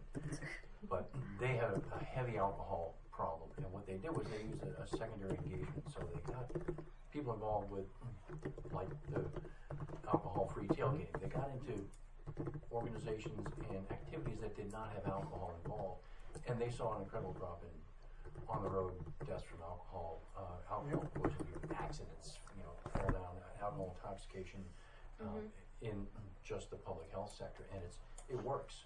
Yeah, So, and it's all about you think, changing well, that cultural norm. up Yeah. against a big problem, but simple things where you just get engagement outside of alcohol and having a party works. So that's kind of the background, which I think is great what you're doing. Thank you. Yeah, and coming back to the vaping, I tell the kids a lot of the chemicals or the flavorings that are in the vapor have been FDA approved for ingestion. If it's butter flavored or whatever, but they have not been FDA approved to go into your lungs, and our lungs are so sensitive to begin with. So that's where we are seeing all of those issues and unfortunate deaths. Luckily, I don't think any in Massachusetts were used. Knock on wood. One. Yeah, as I said that, I was like, I think that's wrong, but yeah. Carrie? The vaping problem is so out of control on the college level, and I see it, and I talk to my students about it, and a lot of them have said that they got addicted in high school and that they weren't even aware that it was addictive. And it's scary the way that, Philip Morris, who owns Juul, has done brilliant marketing to hide all of this. And it's just, we see it so much at a lot of the colleges in Boston and around Mass, and a lot of it's happening in high school. So thank you for addressing that, because it is a problem that has gotten more and more out of control. Yeah. I can say personally, my friend group, it's the 20 to 30 year olds have been, it's like they can't put it away. Yeah. They can't even take it. They have it in class. They have to hold on to it. It's really scary how addictive it is. It's like double-edged, because the whatever they're vaping is addictive, but the I chew on my pens, right? Exactly. And it's very hard for me not to chew on It's an oral fixation thing. So there's that, just keeping them busy, so that's where the mental health and Yeah, And it the all potency kind of of even cognitive the behavioral even the therapies. tobacco ones, the potency is very, Right. it's multiples of a pack of cigarettes if you do a whole capsule. You get double addictions Yeah, it's going on. unbelievable. Jack? Yeah, I particularly liked your putting up the negative and then the positive on the other side, because we focus on all the negative, but the one good way, and I like the way that you gave us those statistics because they're very helpful, to have an alternative, to have something where the kids have something to do, whether promoting the teen center that's I know in town, or just 100% before that, so our children and our kids and our young adults have something more positive, have a focus of something like that. And I really congratulate you on the work you're doing. It's an excellent job. Anything else? Thank you very much. Good, thorough. Look forward to further progress, and thank you very much. Thanks for your time. And the whole committee's efforts. Thank you. Good. You staying okay? Good job. I am. This is a Triple header. You got a triple Triple header. header. Peter! You used to play hockey. What do they call it? A hat trick? Right. I did used to play hockey. I know you did. Okay, the next item on the agenda is the licenses and permits. We have the MS Walk and the Earth Day. Since we have the Earth Day person here right now, we'll cover that first. Would you introduce yourself? Peter Pescatori, I'm chair of the Open Space Committee. And the Open Space Committee, in conjunction with the town, sponsors the Earth Day observance. This will be our second annual, and it's also the 50th anniversary of Earth Day. Oh, wow. I have met, I've submitted my application, and I met with the event approval committee to talk over the MS Walk, which is the same day, and nobody thinks there's any problem with how each one operates. The walk happens, and the Earth Day thing, we dispatch people to all the corners of the town to clean up, so there's never a mass of people any place that's going to bump into each other. So that's they recommended that we could go forward with that. This year we're essentially doing the same. We're adding a couple of things a little different, but it'll be essentially the same. We'll be having a couple of dumpsters put out in the back of the parking lot over the weekend from Saturday. They'll be picked up early Monday morning. We'll set up right in front of the town hall on the grass, a couple of tables, and that's pretty much it. People will come up, we'll have t-shirts, we'll give them directions on where to go and how to conduct the cleanup, what not to do, stay out of the street, don't go in the water, don't touch any wires, things like that, don't go on 3A. We have a whole checklist of, what Training things. Everybody will get one. The town is going to supply the bags again, I think, and the dump truck crew probably. Worked really well last year. This will be the second annual, and I hope it, becomes a tradition in the town. It's a good time, it's obviously we have the 250th celebration coming up. April is a great time to get the town cleaned up as best we can, and in preparation for that. And the date is April 25th. It's the 25th. Yeah, the actual Earth Day is the 22nd. It's a Wednesday. I have to conduct a big, during the week, so we move it to the end of the week. It's it's the end of school vacation, so that's a bit of a problem. But to put it off, into another week beyond, you get away from the event. Yeah. Plus the whole world is celebrating, Yeah, it is actually. There is a national group. I sent the flyer around. Well, also last year we did 4 educational programs at different venues around town, all during that week, and one spilled over to the next weekend. I think we'll do 2 this year. One there's a movie, environmental, climate change oriented movie that I'm going to watch next week to see if it's appropriate, and then we'll get a speaker to talk about climate change. That's the theme of the 50th Earth Day observance is climate change. So very appropriate. Good. Diane? Just something for you to consider, and which is maybe not having a t-shirt, because textile recycling is a huge issue, and it's a huge issue vis-a-vis the climate. Just putting it out there, I know people like the giveaway, but those of us that have closets full of just t-shirts from activities or road races or whatever, I don't know, there might be something else. Just throwing it out there for your consideration. Well, the meeting is tomorrow night. The organization meeting is tomorrow night at 5:30 in the basement. Okay. So I'll stop see if by I and can give make us it. your advice. I might be able to. And we'll and again, it's a very democratic group, I hope. We don't. The intention is. So Okay. we'll be assigning people to subcommittees for various activities, and they all come back together on the 25th. 25th. Paul. Yeah, so Oh, one other thing, we already talked to the school, and they are going to be doing the art again this year, which will be climate change themed. good. Sure. And they're Great going theme. to, I think they're going to approve community service hours for Good. any of the middle school, high school kids who participate, which would be great, we'll get some kids out that are around.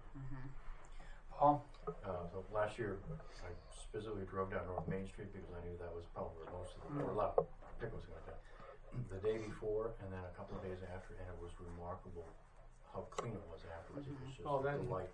That crew, That Rotary you crew. included, Yep. And the same Did thing a- going down Sawyer Street. The did a same thing. fabulous job. I have At the scars bottom from of Sawyer poison Street, ivy, down but by 3A. Yeah. worth it.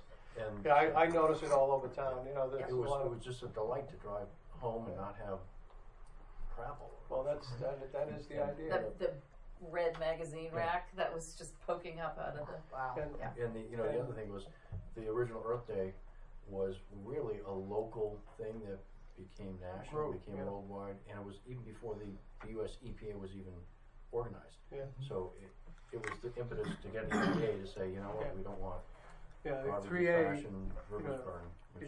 Talking about driving around, you probably notice all the trash along 3A. We can't. Yeah.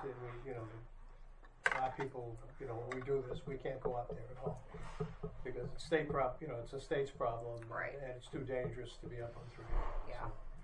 So that's one of the prohibitions that we have. So, also just from memory, remember this was another one of those events where there was much larger participation, I think, than was even We, anticipated. It really was quite a It was a good success in turnout terms last of year. number Yeah, last very year. good And, turnout. so that was, And of course, we'll do the same, Looking forward. promotional scheme that we did last year. yeah, Social media, we'll have flyers, all we'll that have stuff. lawn Yeah. signs, Yeah. and So it really was a really big success. Look forward to it being a big success again. Any other comments? What time is it starting again? Same time as starts last at year.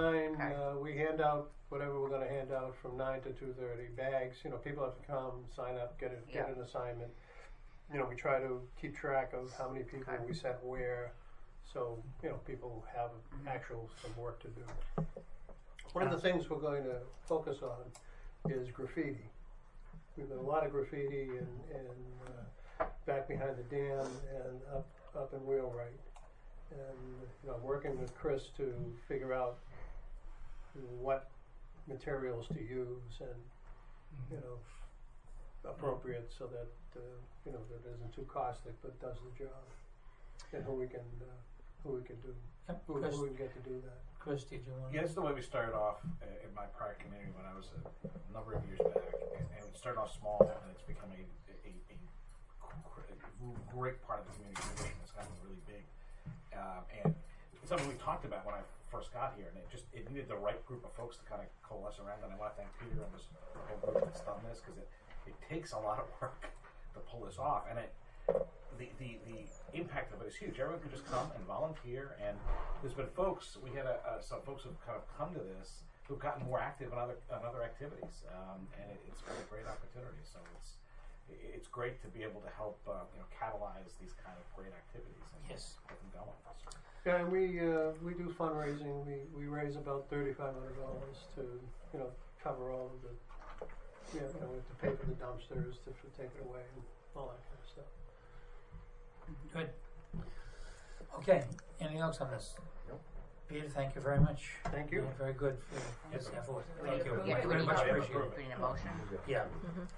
You can- I move that we approve the Earth Day Cleanup Day, April 25th, 2020, from 9 a.m. to 2:30 p.m. approximately. And set Second. up in front of the town hall. Second. Any discussion? All those in favor say aye. Aye. Opposed, nay. That's unanimous. Thank you again. Thank you very much. Yes. Thank you, Peter. Okay, the next item we have is the MS Walk, 4/25/20, same thing. It's the thing in our package. Is there anybody here for that? I'm not seeing anybody. Chris, do you want to sort of make any comments Yeah, on this has that? been going on for a number of years, and it's been successful. It's kind of one of those events that I think our public safety folks have done with science, and it's what are we up to now? This is the 15th plus year. So it's something that goes on all over the country. So this is our local version. Okay. Any questions on this? Want to make a motion, anybody? Sure, a motion to approve the MS Walk for April 25th, 2020, As presented to us in the as packet. presented to us in the packet. Second. Okay, any discussion? All those in favor say aye. Aye. Opposed? Nay. Tracy, that's unanimous. Okay, we're on schedule here. In terms of moratorium on Cohasset Harbor commercial permits, trailer parking restrictions. We have, Chris will be talking on this, but bring your attention to the special proposals that you have in your package. This is the ones in front of you. These are the ones we'll be considering, okay?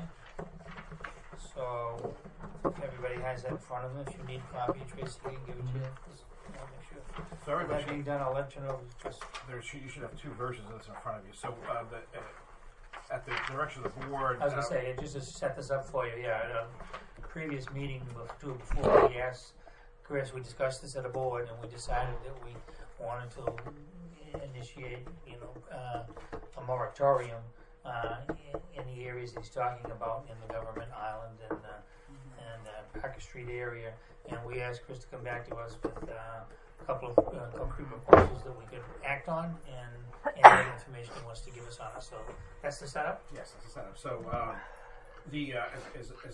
as everyone is aware, the town's been working on a harbor plan for a couple of years. It's now on, I think, the home stretch. And also, as a result of those conversations, we're going to take a look at the town dock. And we're exploring a lift system based on the board's encouragement and vote at town meeting fund in the fall. So there's a lot of moving pieces, and with the activity that's been going on across the border, that's been moving as well. And just the town needs to be able to see what the impacts of this will be on the harbor and infrastructure. And in order to do that, and it's all kind of ground zero at Government Island. So Government Island is the town dock, it's Parker Avenue, it's the boat launch, and so I went back, spoke with Special Counsel Lamptey, and we were able to pull this together. So there's two options here that will just give the time, allow the town a little time, allow the town a little time just to continue to get the plans developed, policies developed, so things can be addressed reasonably, and we can deal with potential impacts on our schedule, not just being thrown at the town.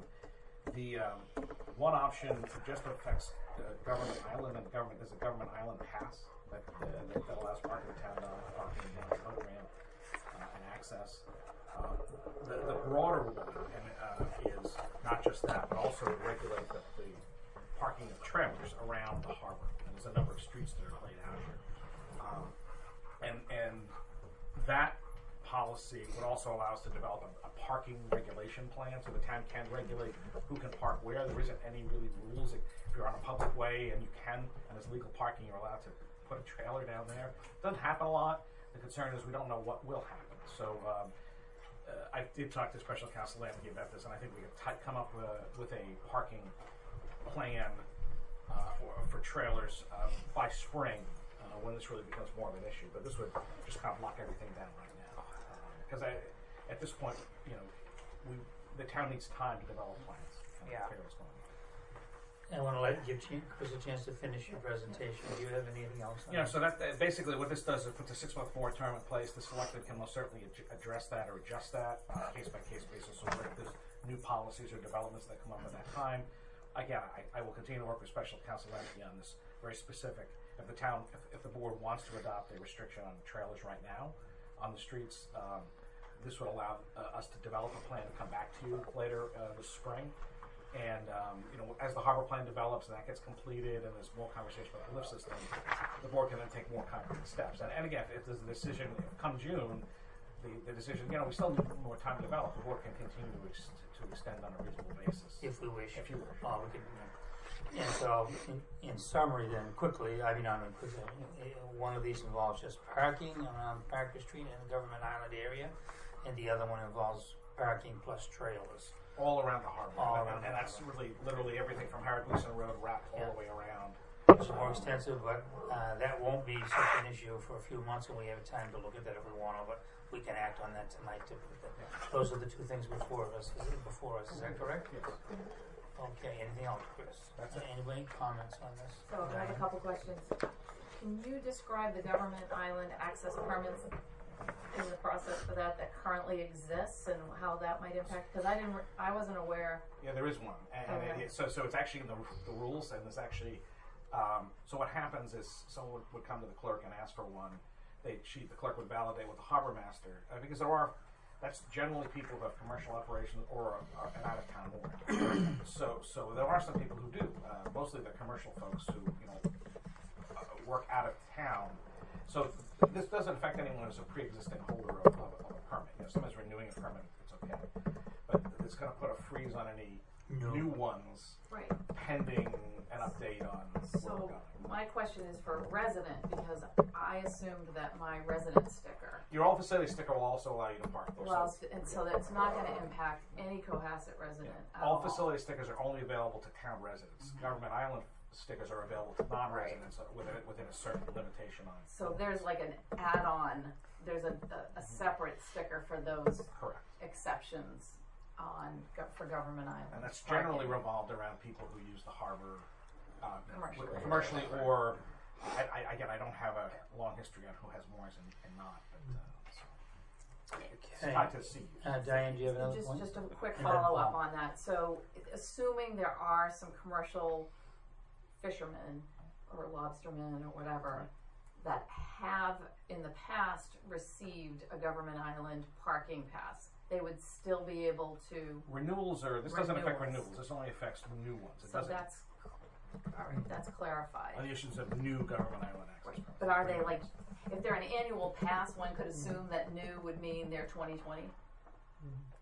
That's not the intent. That's not if the you intent. want to wordsmith I just want to this, make sure that we have the right intent. yeah, the intent is just, this is not to impact any renewals. If people already have access to one and they're continuing their business under pre-existing terms, then that's okay.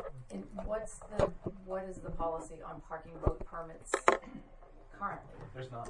There's none. So we're saying nobody. Yeah, at this point, I think we need to come up with a policy to say where they should.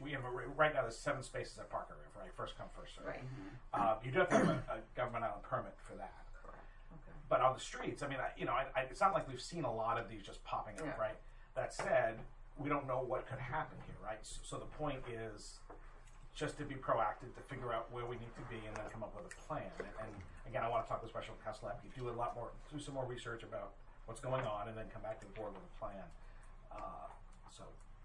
The goal is to protect things from getting bad accidentally. Paul. So are there fines? So no parking, what would that entail? If there's no parking for trailers, Whatever the fines are in our existing policies. Now, we're going to be coming. No parking fine. So if we remember, we talked with Chief Quigley last month. We'll be coming back with a set of new fines. So he wants to raise a bunch of them. So there's also like an unclassified one. So this will be in that. But we'll look at that as a separate issue. Is that right? Because we're looking at all fines. Yes. So there will be a fine to enforce this. Yes. Okay. Anything else, Paul? No, that's it. Jack. So, in the past, I've seen trailers with multiple canoes and kayaks parked along, and I could never figure out whether they were parked illegally to begin with or they'd gotten permits. But when you see a big, long trailer that can carry 6 kayaks, I think it's a group from Charles River does that all the time. And how does that impact these people? So that's something I talked with the harbor master about today. So we don't. That's been kind of an unregulated reality. Yeah. Nobody wants to stop kayaking, but I think we need to figure out who's doing it and how the town wants to regulate it. So that's something that I have to come back to you about before people go into the water. Nobody's going in there. Lori told me not until April generally that people start going out. Commercially, people can do it privately if they want to. So that's a good point, Jack, and that's something we talked about. And it's primarily kayaks as a company or two. And again, I think there's a general sense that having people active on the water is great. We just want to make sure we're regulating it too, right? Right. In a reasonable way. Is there any particular reason you have a special counsel Lamke handling this? He was local and here, and he'd worked on things like this before, so it was just. So you appointed him to handle this? I am talking about the issue that we talked about earlier tonight, and it was just easy. He was there and available. So you appointed him? I asked him to work on this. Okay, so he's your appointee. No, the board has appointed him as special counsel. I just accessed him as the board's assigned me resources, and he's the resource I have to take on this one. Anything else, Jack? No. Gary? No, I'm good. Okay.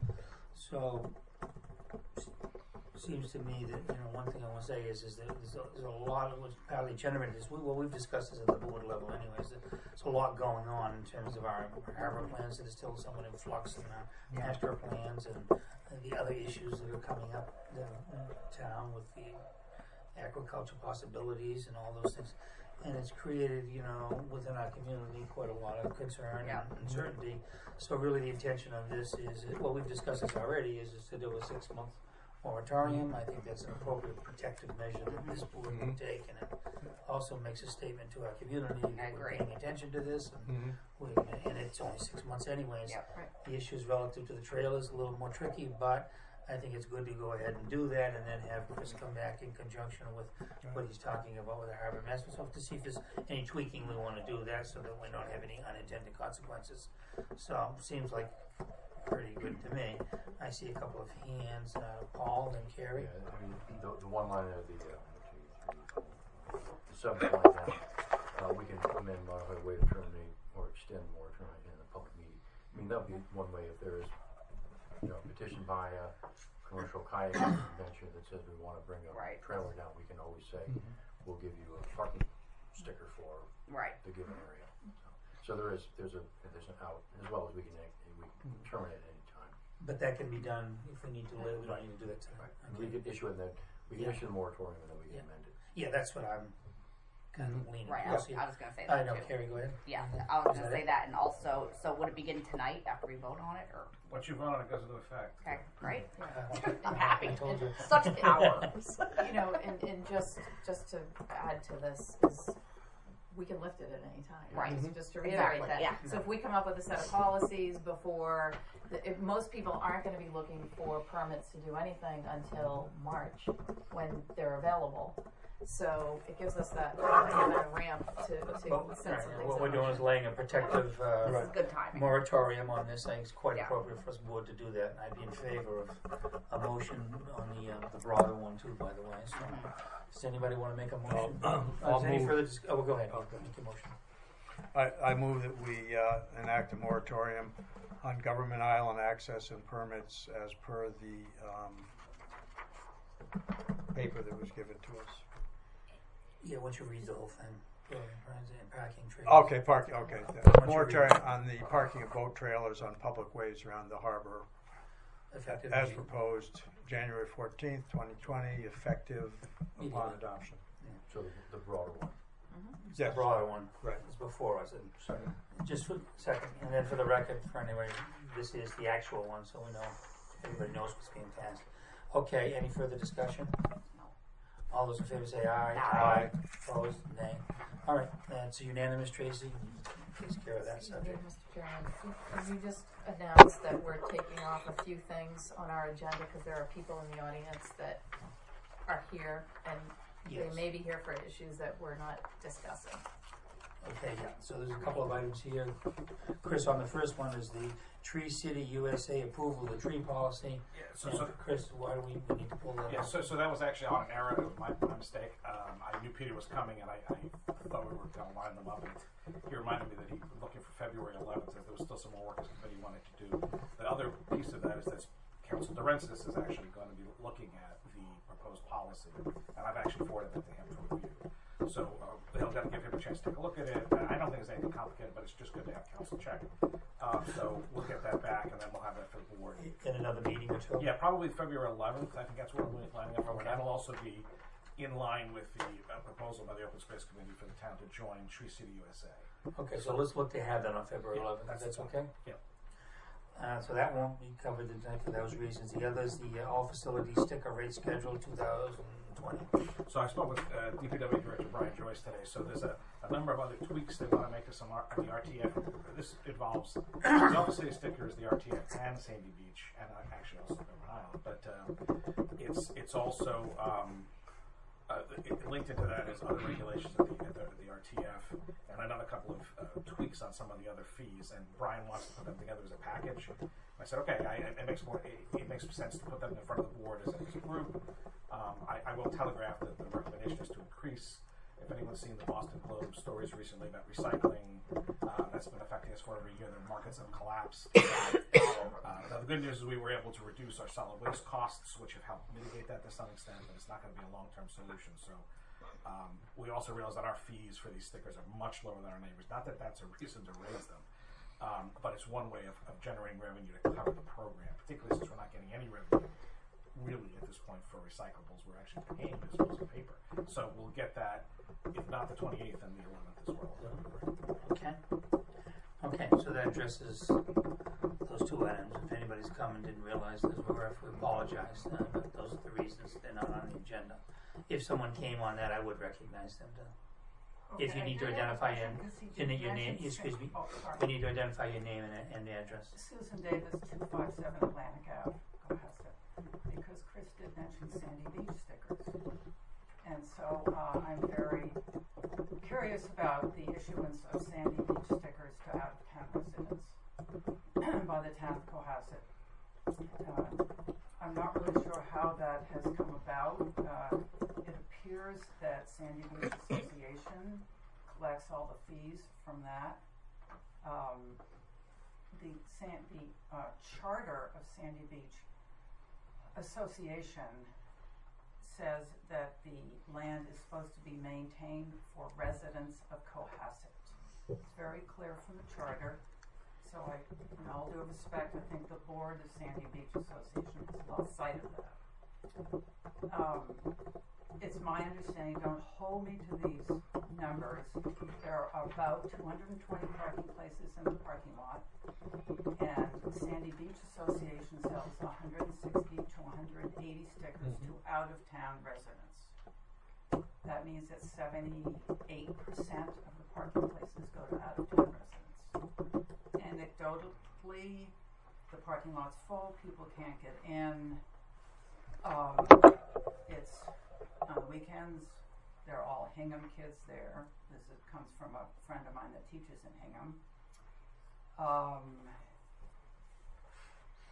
They're selling of passes on Hingham yard sale, Sandy Beach stickers. Those are all anecdotes.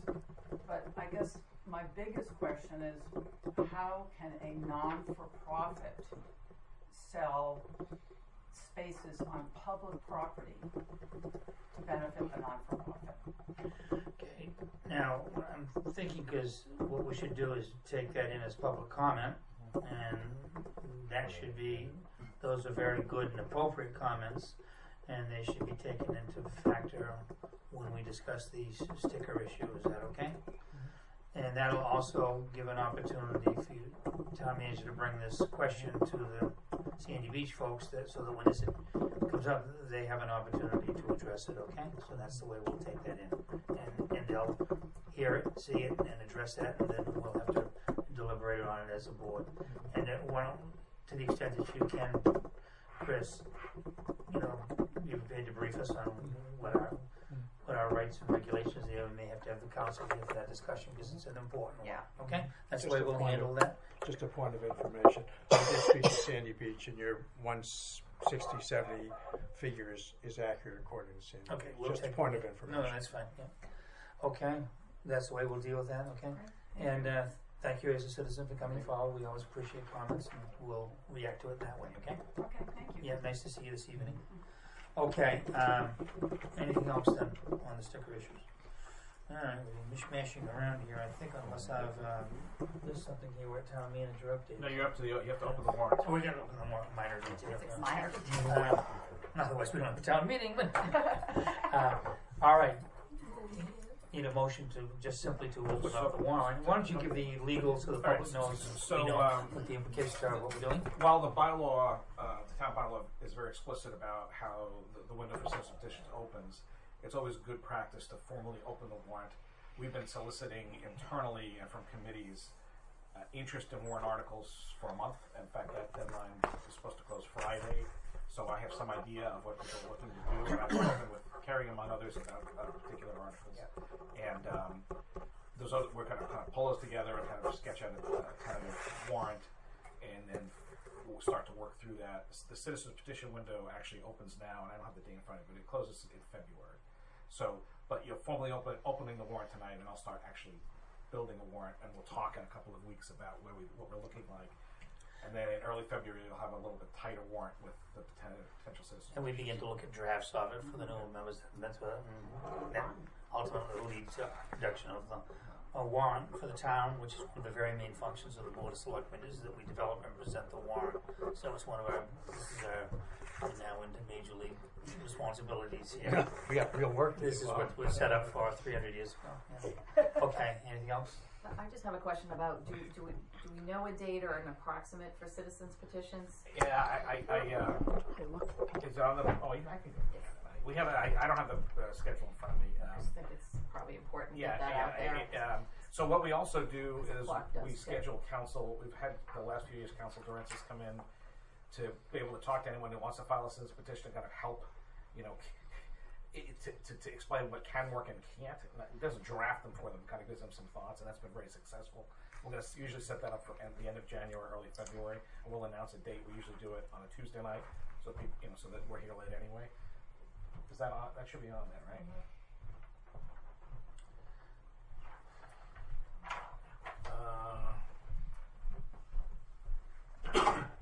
The deadline for citizen petitions is February 19th. Okay, so for anybody who's listening out there, any citizens that want to make petitions, it's your democratic right to do so. We encourage that. You have to have it in by February 19th. If you need assistance on it, contact the town manager's office. We will also provide you with legal assistance. We set up that program a few years ago to help you on your warrant article. So we encourage your participation. February 19th is the date. Thank you. And obviously getting in earlier than that is helpful. Much earlier. It's than actually a that, form. because they have to be phrased.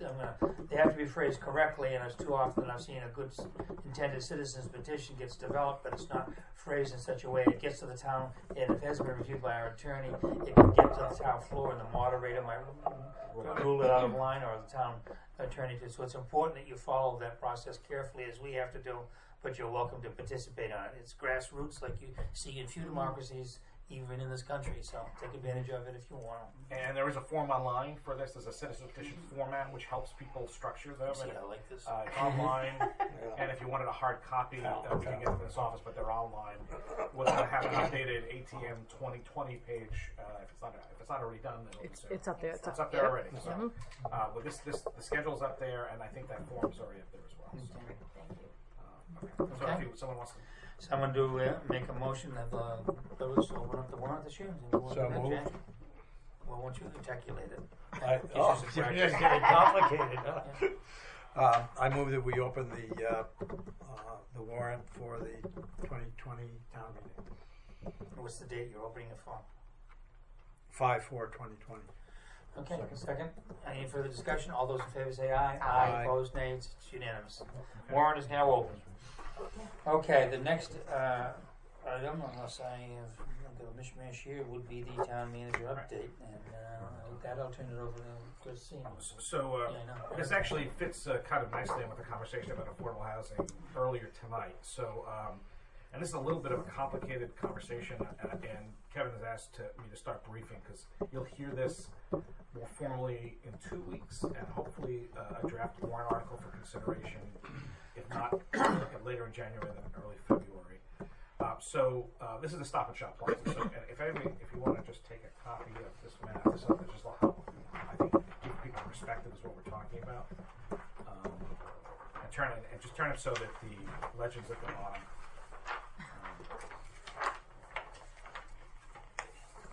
I don't know it's by heart.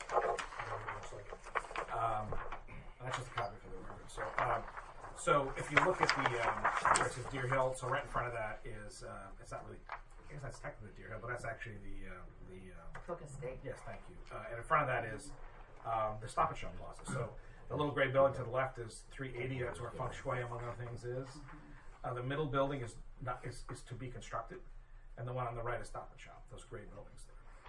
What's the black one there? The black. I believe that's a I think that's a sewage. I think Sewage pump station. That's a proposed pump station for the. So I'll be getting to that in just a second. So first, just that middle building that you see that's been permitted. It's been approved by the zoning board and the planning board as a mixed-use structure. And the most important aspect of that for all of us tonight is that the second floor would be 20 affordable housing units. Rentals, 5 would be permanently deeded, so a quarter of the units have to be permanently affordable, and all of the 20 count. So as I think Rob was referring to, there's the hard 20 and the other ones that count, even though they're not necessarily affordable. So, but those 20 would go a long way towards the town's meeting its numbers. So what would be the total number in that building? 20. And they will all go to affordable. They would all count as affordable. 5 would be permanently set aside, 1/4 of them as affordable, and then the other 50 would count because they're rentals. That's the way it works. So that's a big contribution to our affordable housing. Yeah, absolutely. And again, so when this was actually first proposed a couple of years ago, the chairman of the planning board came to me and said, "We really got to look at this as an affordable unit. We found some money. We brought an affordable housing consultant on who worked with the zoning board when the approvals came to make sure this was structured in such a way that the approvals would lead to big A affordable housing, as Rob was pointing out before. So what has to happen now to continue that process is a plan has been developed by an affordable housing consultant retained by the owner of this house. The same consultant, I think, work with the town on the plan unit development site down at the train station, that affordable housing piece. And that plan has been pulled together. It's going to be presented to the Affordable Housing Trust at their next meeting, and the Affordable Housing Trust needs to sign off on that plan for the affordable housing. And then it's going to come to the Board of Selectmen on the 20th. The plan is to have it to the Board of Selectmen on the 28th, so you'll be presented with the plan. and then the board needs to say yes or no. And again, if everything has come together like it should be fine. Then the board has to ratify it and say this is what the community endorses this. This is what we approved, and then it goes off to DHCD. So when we were to do that approval is as affordable housing, is that? Absolutely. We're familiar with everything. So I mean, I know just off the top, we've discussed this already, but if we were to do such an approval, I myself would want to make sure that's the issue of whether those 20 units can be affordable housing is over. I don't want any, because I've seen it before in this town and elsewhere. Then you come back later saying, "Gee, the numbers don't work. I want 10 of them, not blah blah blah."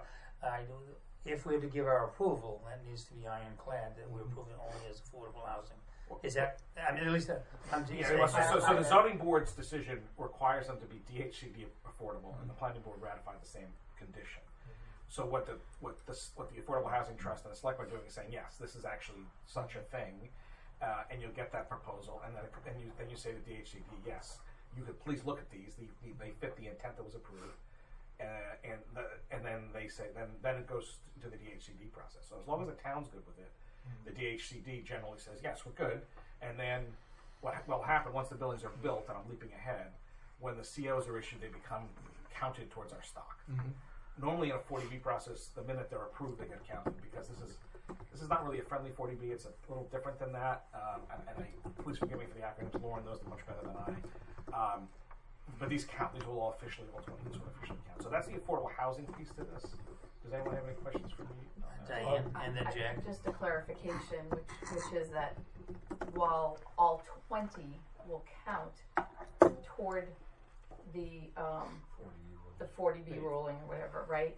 That's capital A, affordable. Yeah. There's only five of them are actually affordable housing. Or guaranteed the rest affordable. The others could be affordable. They could be, but they're more not, likely they're going to be at market rate. Yes, Right. That's the expectation. Right. So 5 are guaranteed clarify that. affordable under the law, but all 20 will count because they're rental units. Correct. So that means that the other 15 may get sold at market rate They won't be and sold not at go rental. towards the 40B? No, they do count. The way rentals count, Kevin, is that as long as 1/4, this is the way Avalon worked, as long as 1/4 of them are dedicated to affordable forever, then all count. Because rentals...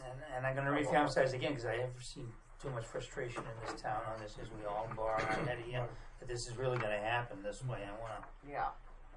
I can Is it clear? address. Jack. Having been on the Affordable Housing Committee, when we worked on this, Donald Stasko was proposing this and originally did not have 20 units. So, and I don't want to go deep into the woods on the intricacies, but the bottom line is by increasing it to 20 and making those 5, and they all have to be rentals, that brings it into compliance with what is needed. And it has to stay that way. There's no wiggle room in that. And Donald Stasko, the owner, Let's be careful mentioning names of people. oh, well, okay, but he'd already the mentioned developer it. He'd already mentioned it. That's the only reason I brought it up. But that was very clear. That was the agreement, and there is no wiggle room. Yeah. Okay. Anything else? Thank you for underscoring that. Is that? That's it. So that's just part an one. overview of what's coming. So now there's a separate parallel track that's also happening. So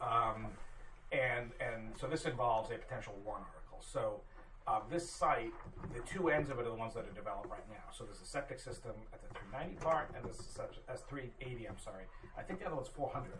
So 380 is so the septic system at each end. And for complicated reasons I will not get into, the DEP is now engaged in this because the whole parcel's flow has triggered a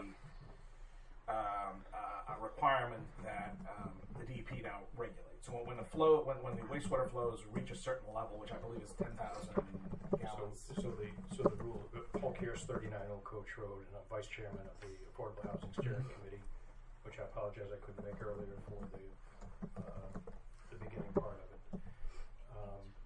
The situation that the town manager is describing is there is a statute, I believe, where that if you have common ownership with contiguous property that pumps more than 10,000 gallons per day, then it rises to a different level of oversight for aspects of fluid management on the property.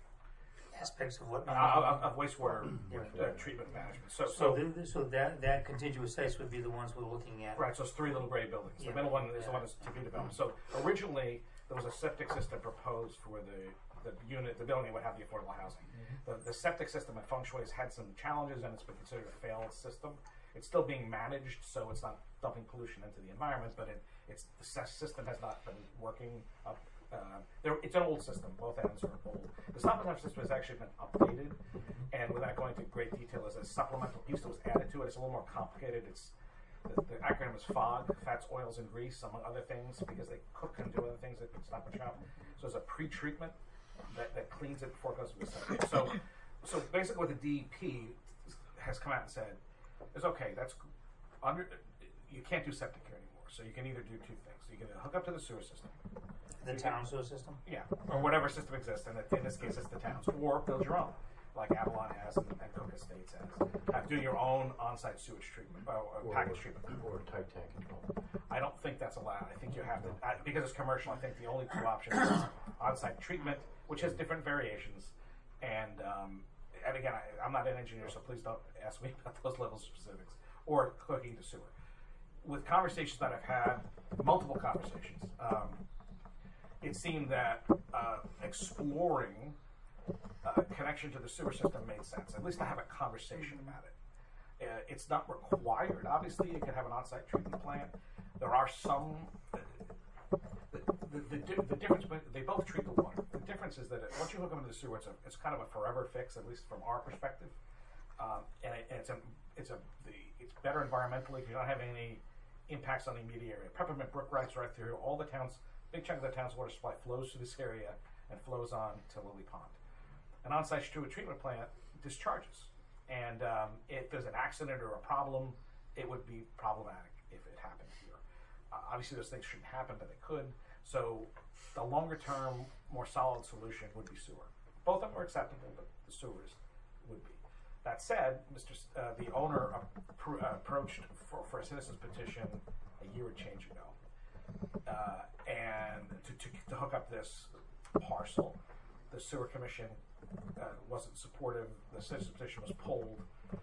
A year goes by. We flash forward to today. In the interim, this has been approved for 20 units of affordable housing. The Selectman has said affordable housing is one of your 4 top issues. And the DEP is now involved, saying the whole site can't be septic. You got to do something else. So the conversation is kind of renewed. I think Carrie was at one of the meetings as the liaison when we talked about this with the sewer commission a month or 2 ago. And so what's being reviewed now with the owner's team is a proposal. And again, so I'll refer you back to the map for a second. So one proposal, and this is not engineering plans, would be to connect this entire site with a connection that would run right along Chief Justice Cushing Highway to a pre-existing town pump station. Is it Tupelo? I guess it's Tupelo Road. Am I saying it right? Yeah. Right? Tupelo, Mississippi. And There's a song. This would be paid for by the developer of this parcel entirely. B, there would be a pre-treatment component so that all of the stuff that's not going to septic should be going into the town system because that would cause trouble too. And 3 would add, it would add long-term stability and capacity to the site. So it would also require a series of state permits. There's a couple of A, DOT would have to be involved, and B, DEP would have to be involved because this falls within 500 feet of flow that goes into the town water, into a public water supply. Senator O'Connor's office has been engaged in these conversations as well and has offered to help facilitate any state permits that are necessary. That all said, and we've been talking with the Sewer Commission about this. The Sewer Commission has been concerned about this application, and I don't want to speak for them, but their position has been that we didn't like it last year. Why do we like it this year? My discussion with them has been, look, the Selectmen have made affordable housing a major component. The DEP is now involved. My charge has been to try to get this together. We've had a lot of conversations with groups, including the affordable housing team. And so we're pulling together a proposed warrant article that would expand the sewer district to include this. The Board of Selectmen at that point will either say, after a conversation, yes, we want to continue to have this conversation, or the Board of Selectmen can also say, no, we're not interested. The Sewer Commission has been a little bit concerned. And by the way, the bylaws, just to be clear, do permit, or the enabling statute that created the sewer district was amended in 2013. It, number one, allowed for the creation of these sewer districts, and if you remember at town meeting 2014, these were all adopted by town meeting. So there's a provision that even if the sewer commission wasn't in favor of expanding it, town meeting can still expand with a 2/3 vote. Otherwise, it's a normal majority vote. That's happened before in the past. So let me just get it's a majority vote if the sewer commission votes for it. I know it's a 2/3 vote if they vote If they against it. have a 2/3 opposing it, then the level for approval at town meeting is high. That's what the so just to frame, and so one of the things that this board's going to be asked to do, you're proposing, is to look at a warrant article that will allow for this sewering arrangement. So at which time that'll be a very fulsome. We're not going to have that tonight. It's a very fulsome discussion we're going to have because that's always a big issue in town. We're going to need to hear from sewer and the public. We'll have to probably do some kind of, I don't know whether to do a hearing or what. You don't want this fully threshed out in terms of. We'll have to decide who we need to hear from. The process of deciding that it won't be a casual management. When you go to Tupelo Road here, what is the pipes then go? That's a pump. There's a pump station. And so just and then it pumps. What direction is it going? Then it goes up Bear Hill, and then so there's at that point you need to pump it up and over. And then to get down eventually, and then goes to the sewer plant. To the one on Elm Street, right? That's how the wires go. That's where everything eventually goes. Now, and so then the issue would be either do that, or the alternative would be the developer would need to go through that. And I guess we're going to have to understand what those two are and which we want to support. So it's going to be a lot of education.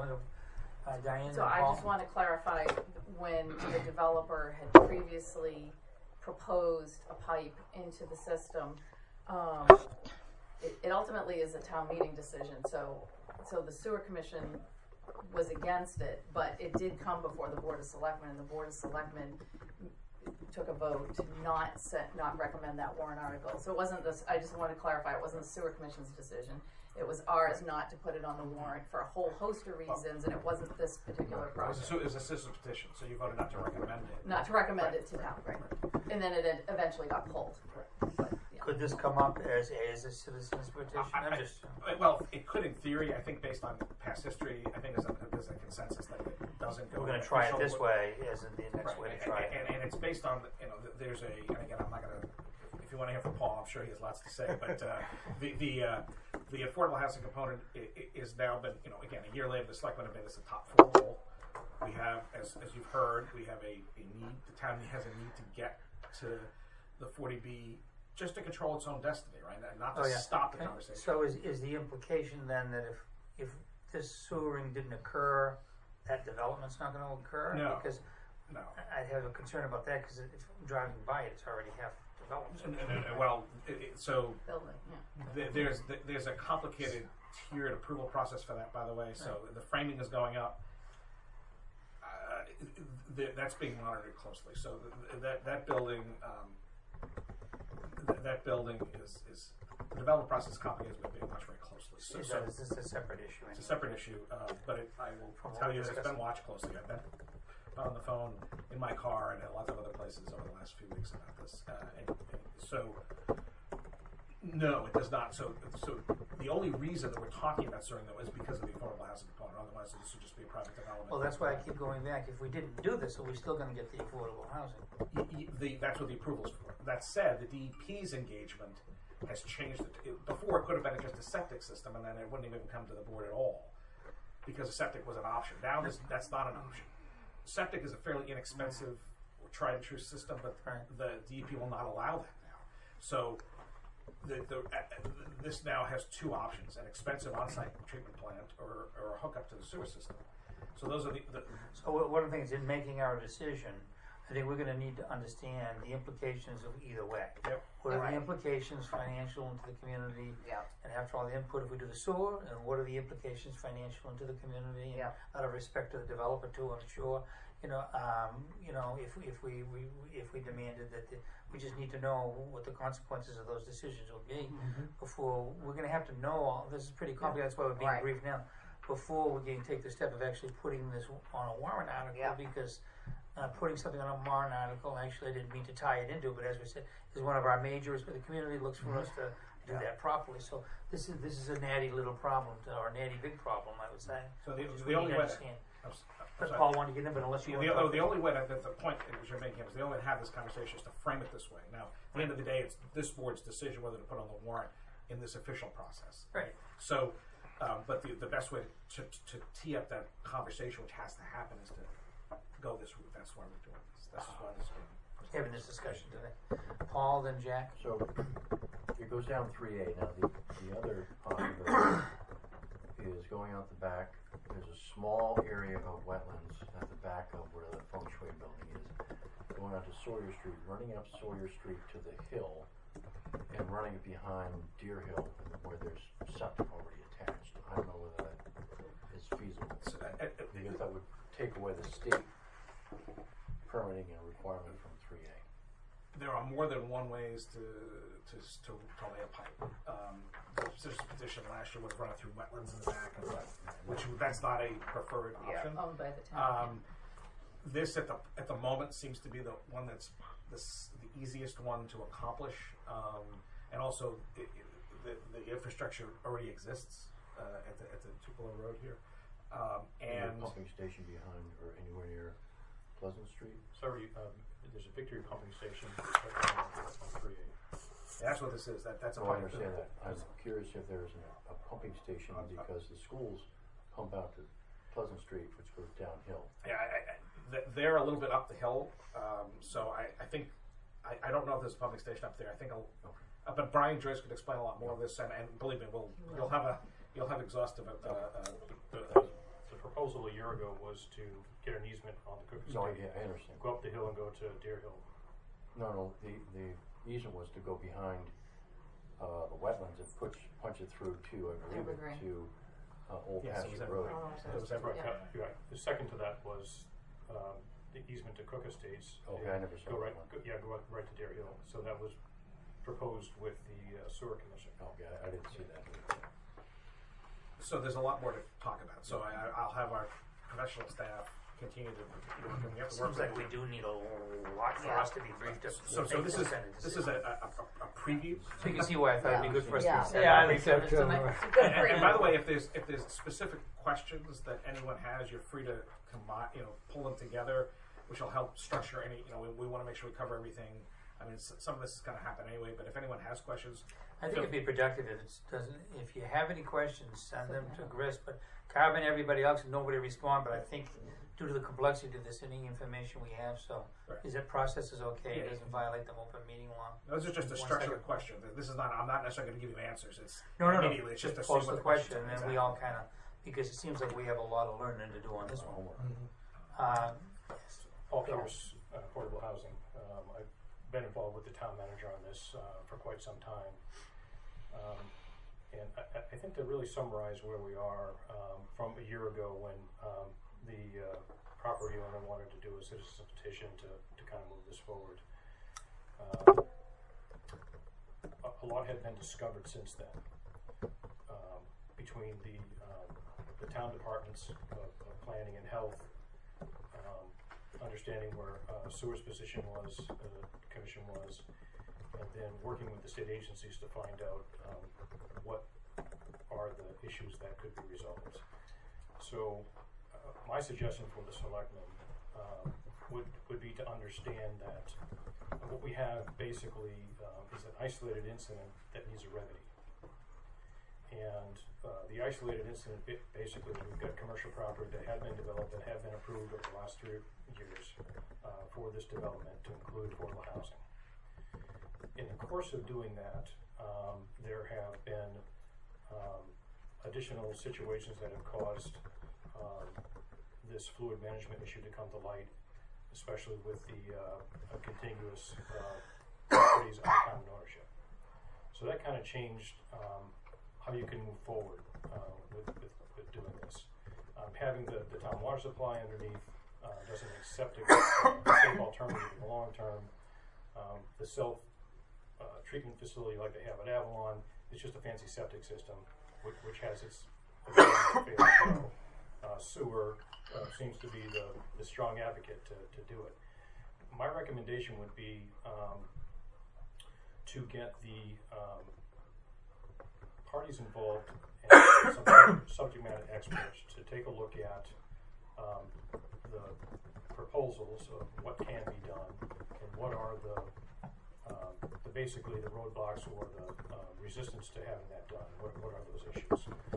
I have found that over the last year, working with the town manager on trying to come up with a remedy, that in this town, if you say water or sewer, you're going to have 90,000 people, which we only have 8,000 in the town, but you get 90,000 opinions, right? Yeah. Everyone's going to come out and talk about sewer over here, over there, and all over the place, and your scope creep just multiplies. I don't think that's what we're talking about, though, right? I'm just letting you know what's going to occur. If you don't first focus on this isolated incident with the developer, the sewer commission, the town manager, the planner, as to what are the remedies that could be done, and what are the tasks, and what are the barriers to get over that. And I think once you understand that, then I would say, yeah, let's understand what the public perspective is. I know we want to put something on the article, an article in for the warrant on it, but before you do that, I think you should understand what really the issues are and what are the roadblocks that people have. I agree. Before you go I think that's what we sort of decided to do, right? Yeah. But you're emphasizing it, and I think that's validly emphasized. Anything else, Cliff? No, that's it. If the selectmen get involved with the parties that are involved first before we go forward with having some public hearings on it, I think that would be favorable. Well, we're going to let Chris help. So we're working to come up with a proposal that you can then vet. Okay, I mean this has to be done in public. It's the way this all works at this point. So we'll work as we would on other ways, working to get as many facts together and a comprehensive plan together, so you can all look at the different options and say, does this warrant us putting it on the warrant? Right. Okay. Right. Jack? Just you brought up a very good point earlier, which is, are these affordable housing units, these 20 units, are they being held hostage to getting any of these things approved? That's what I think you asked earlier, and I didn't know if there was an answer to that. There's a quid pro quo. No. There's no. So the answer is no. They're not linked. So you don't have to do sewer to do the affordable units. The reason, though, that you're having the conversation about sewer is because of the affordable units. Otherwise, it wouldn't be that pressing. So that's what you're saying is the affordable units take the flow over the limit, which requires this. Is that what the issue is? Yeah, it was. To a certain extent, whatever resides in that building, right, is going to produce a certain level of fluid, irrespective of whether irrespective of who. Okay, so that's clear. So the affordable, what I want to try to do is take the affordable units out of the equation, so they don't become a marker. They don't become. The challenge with this, and again, you touch on the very key point here, Jack, is that they're parallel and they're linked, but they're not. You don't have to have the sewer to have the affordable. That said, the enabling statute does allow the sewer commission, on its own motion, to extend sewer service to public facilities, including affordable housing development. So they have the authority under the statutes to do that on their own. They've to this point not chosen to be a policymaking board and make those kind of calls on their own. So it's typically gone to town meeting.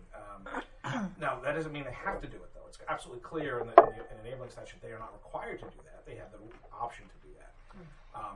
And again, because of the DEP's involvement, and if septic was an option, that was originally part of the plan, we wouldn't even be talking. When that came off the table and DEP got involved, and that had to do with and actually the trigger for that was actually the failure of 380, which led to a review of this and said, whoops, this actually triggers the DEP review. It changed the parameters and it became one of two options. So at this point, the question is, does the town want A or B? And the only way to get A, which is sewer, it would be for the selectmen to say, yes, we want to do it and put it on. If the selectmen say, based on a big public conversation, no, then the default is the on-site sewage treatment plant. So affordable housing is not it's not, So we want to get that off the table. Yes. Okay, good. Sewer Commission, Alright. by itself, under a new Massachusetts statute, Alright. is allowed to deed this property a commercial sewer, and they can put it in without town meeting vote. Okay, no. The town of Cohasset had actually exercised that law when they put in the new senior center. Okay. They made that a separate sewer district and they put it in. At the time, that statute was written, I believe, by our town attorney. by Council Durant. It was adopted by the state of Massachusetts, and we got the Wilcox comments in. So because now it's on the books in the state, sewer commissions can do that. Our sewer commission said, that's nice, but that's not what we like to do. We like to go in front of the town and let people know what we're doing. So because of the affordable housing unit, they do have the right to deed that as a commercial sewer zone. And they can But they're not exercising their rights, which and they is can vote on it, and they can put it in tomorrow. Right. Right. But they, so they can, okay. And so part of this has been, I've been in front of the sewer commission and they've been a little bit concerned about this concept of other boards toning in on their turf, okay? And the point I've made to them repeatedly is that's not what this is about. This is not about turf, this is about a bigger policy question. And they said if the selectmen want me to stop the conversation, they can just tell me to stop the conversation. That's I'm here to follow the policy directions of the Board of Selectmen. I said this is about having a conversation. It's not about usurping the sewer commission's authority. And I met with their chairman the other day to remind them that, that number one, there's an override of them anyway, if the town chose. But this is nothing's happened yet. This is just a conversation. Right. And one of the important things that the board's charged me with over the last 6 years is to make sure there's room for a conversation. As I told them the other night, and I'll tell everyone here today, I'm agnostic as to the outcome. I have no thumb on the scale on this. So it's really my whole job here is to make sure there's a robust public conversation. So the votes are yours. Yes, that's. So Okay. just want to be clear about that. Yes, you did make that. Diane? Just two clarifying things. One, in terms of us developing questions that we think we want addressed in this sewer conversation, I would not copy the whole board.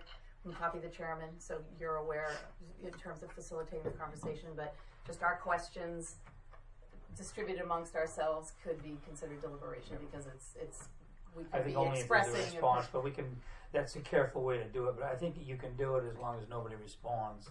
But we can be more careful if you want to. Yeah, and then I just, you probably heard my phone go off because I heard that there needs to be townies in the building, and it is Tupelo, not Tupelo.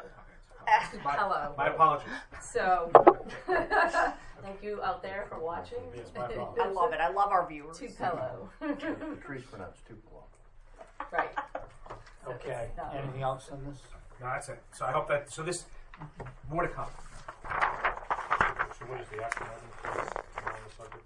So I'm going to be working on putting a proposal together that could become a draft warrant article, and then presenting it back to the selectmen and figuring out where they and getting any other input at that point they tell me to get. And in parallel to that, there's a proposal going to the housing trust. Well, the affordable housing is a whole separate track. Yeah. So the affordable housing, the approval of that is going to the Affordable Housing Trust, and then back to the Board of Selectmen at their next meeting for approval of the affordable housing. Oh, you're talking about the housing plan? Yes, yes. Okay, not specifically to 390. No, specifically 390s. The way that has to be DHCD approved, you have to get town sign-off. And those sign-offs are apparently the Affordable Housing Trust and the Board of Selectmen. That's how it works. That's how Avalon worked apparently. Well, there's no Affordable Housing Trust at that point. But so that there's two different tracks here. Okay. That one's going to run independently. Okay. And then make sure we're clear on it. If there are any questions, then we decided you send them to Chris and you can send a copy to me. We won't distribute it to the board just to be careful on the open meeting law, okay? All right, anything else on this? Nope. Good. All right, thank you very much for Okay, anything else on your update? Chris? I just very quickly, I had the opportunity to speak at the Northeast Energy and Commerce Association last Thursday at the invitation of Tanya Bodell, and it was a town's response to the world, to how energy is moving with green and 21st century stuff. So it was great to be able to share some of the great things we've done. And one of the key things that came out of that conversation is we've been talking about doing a microgrid here in town. So I mentioned that, and I was hit by 4 or 5 people afterwards, including the gentleman who's been managing the pilot project for the state, which is now about to go into phase 2, and several other people are interested in working with the town to develop a plan to present to phase 2. So I know we talked about a microgrid, and a microgrid basically is a way to come off the grid if there's a power failure or issue and keep a section of the town powered. And so that the Alternative Energy Committee is going to be picking up those conversations next week and seeing if we can't come up with a plan to see if the state will include us in round 2. So I just want you to know, so that that's ongoing. So Good. Okay. Yeah. All right. Selectmen comments. Dan. I have nothing. I have nothing. Paul. Nothing. Well, I have to say again, I think the teen center has got to be one of our priorities. So that's all I have to say. Okay. And I'm all set myself. So with that, I'll take a motion to adjourn. So moved. Second. Any discussion? All those in favor say aye. Aye. Opposed? This meeting is adjourned. All right. Turn the TV off and everybody can watch the debate. is that tonight? Oh yeah. Just fighting away at it right now. I'm sure.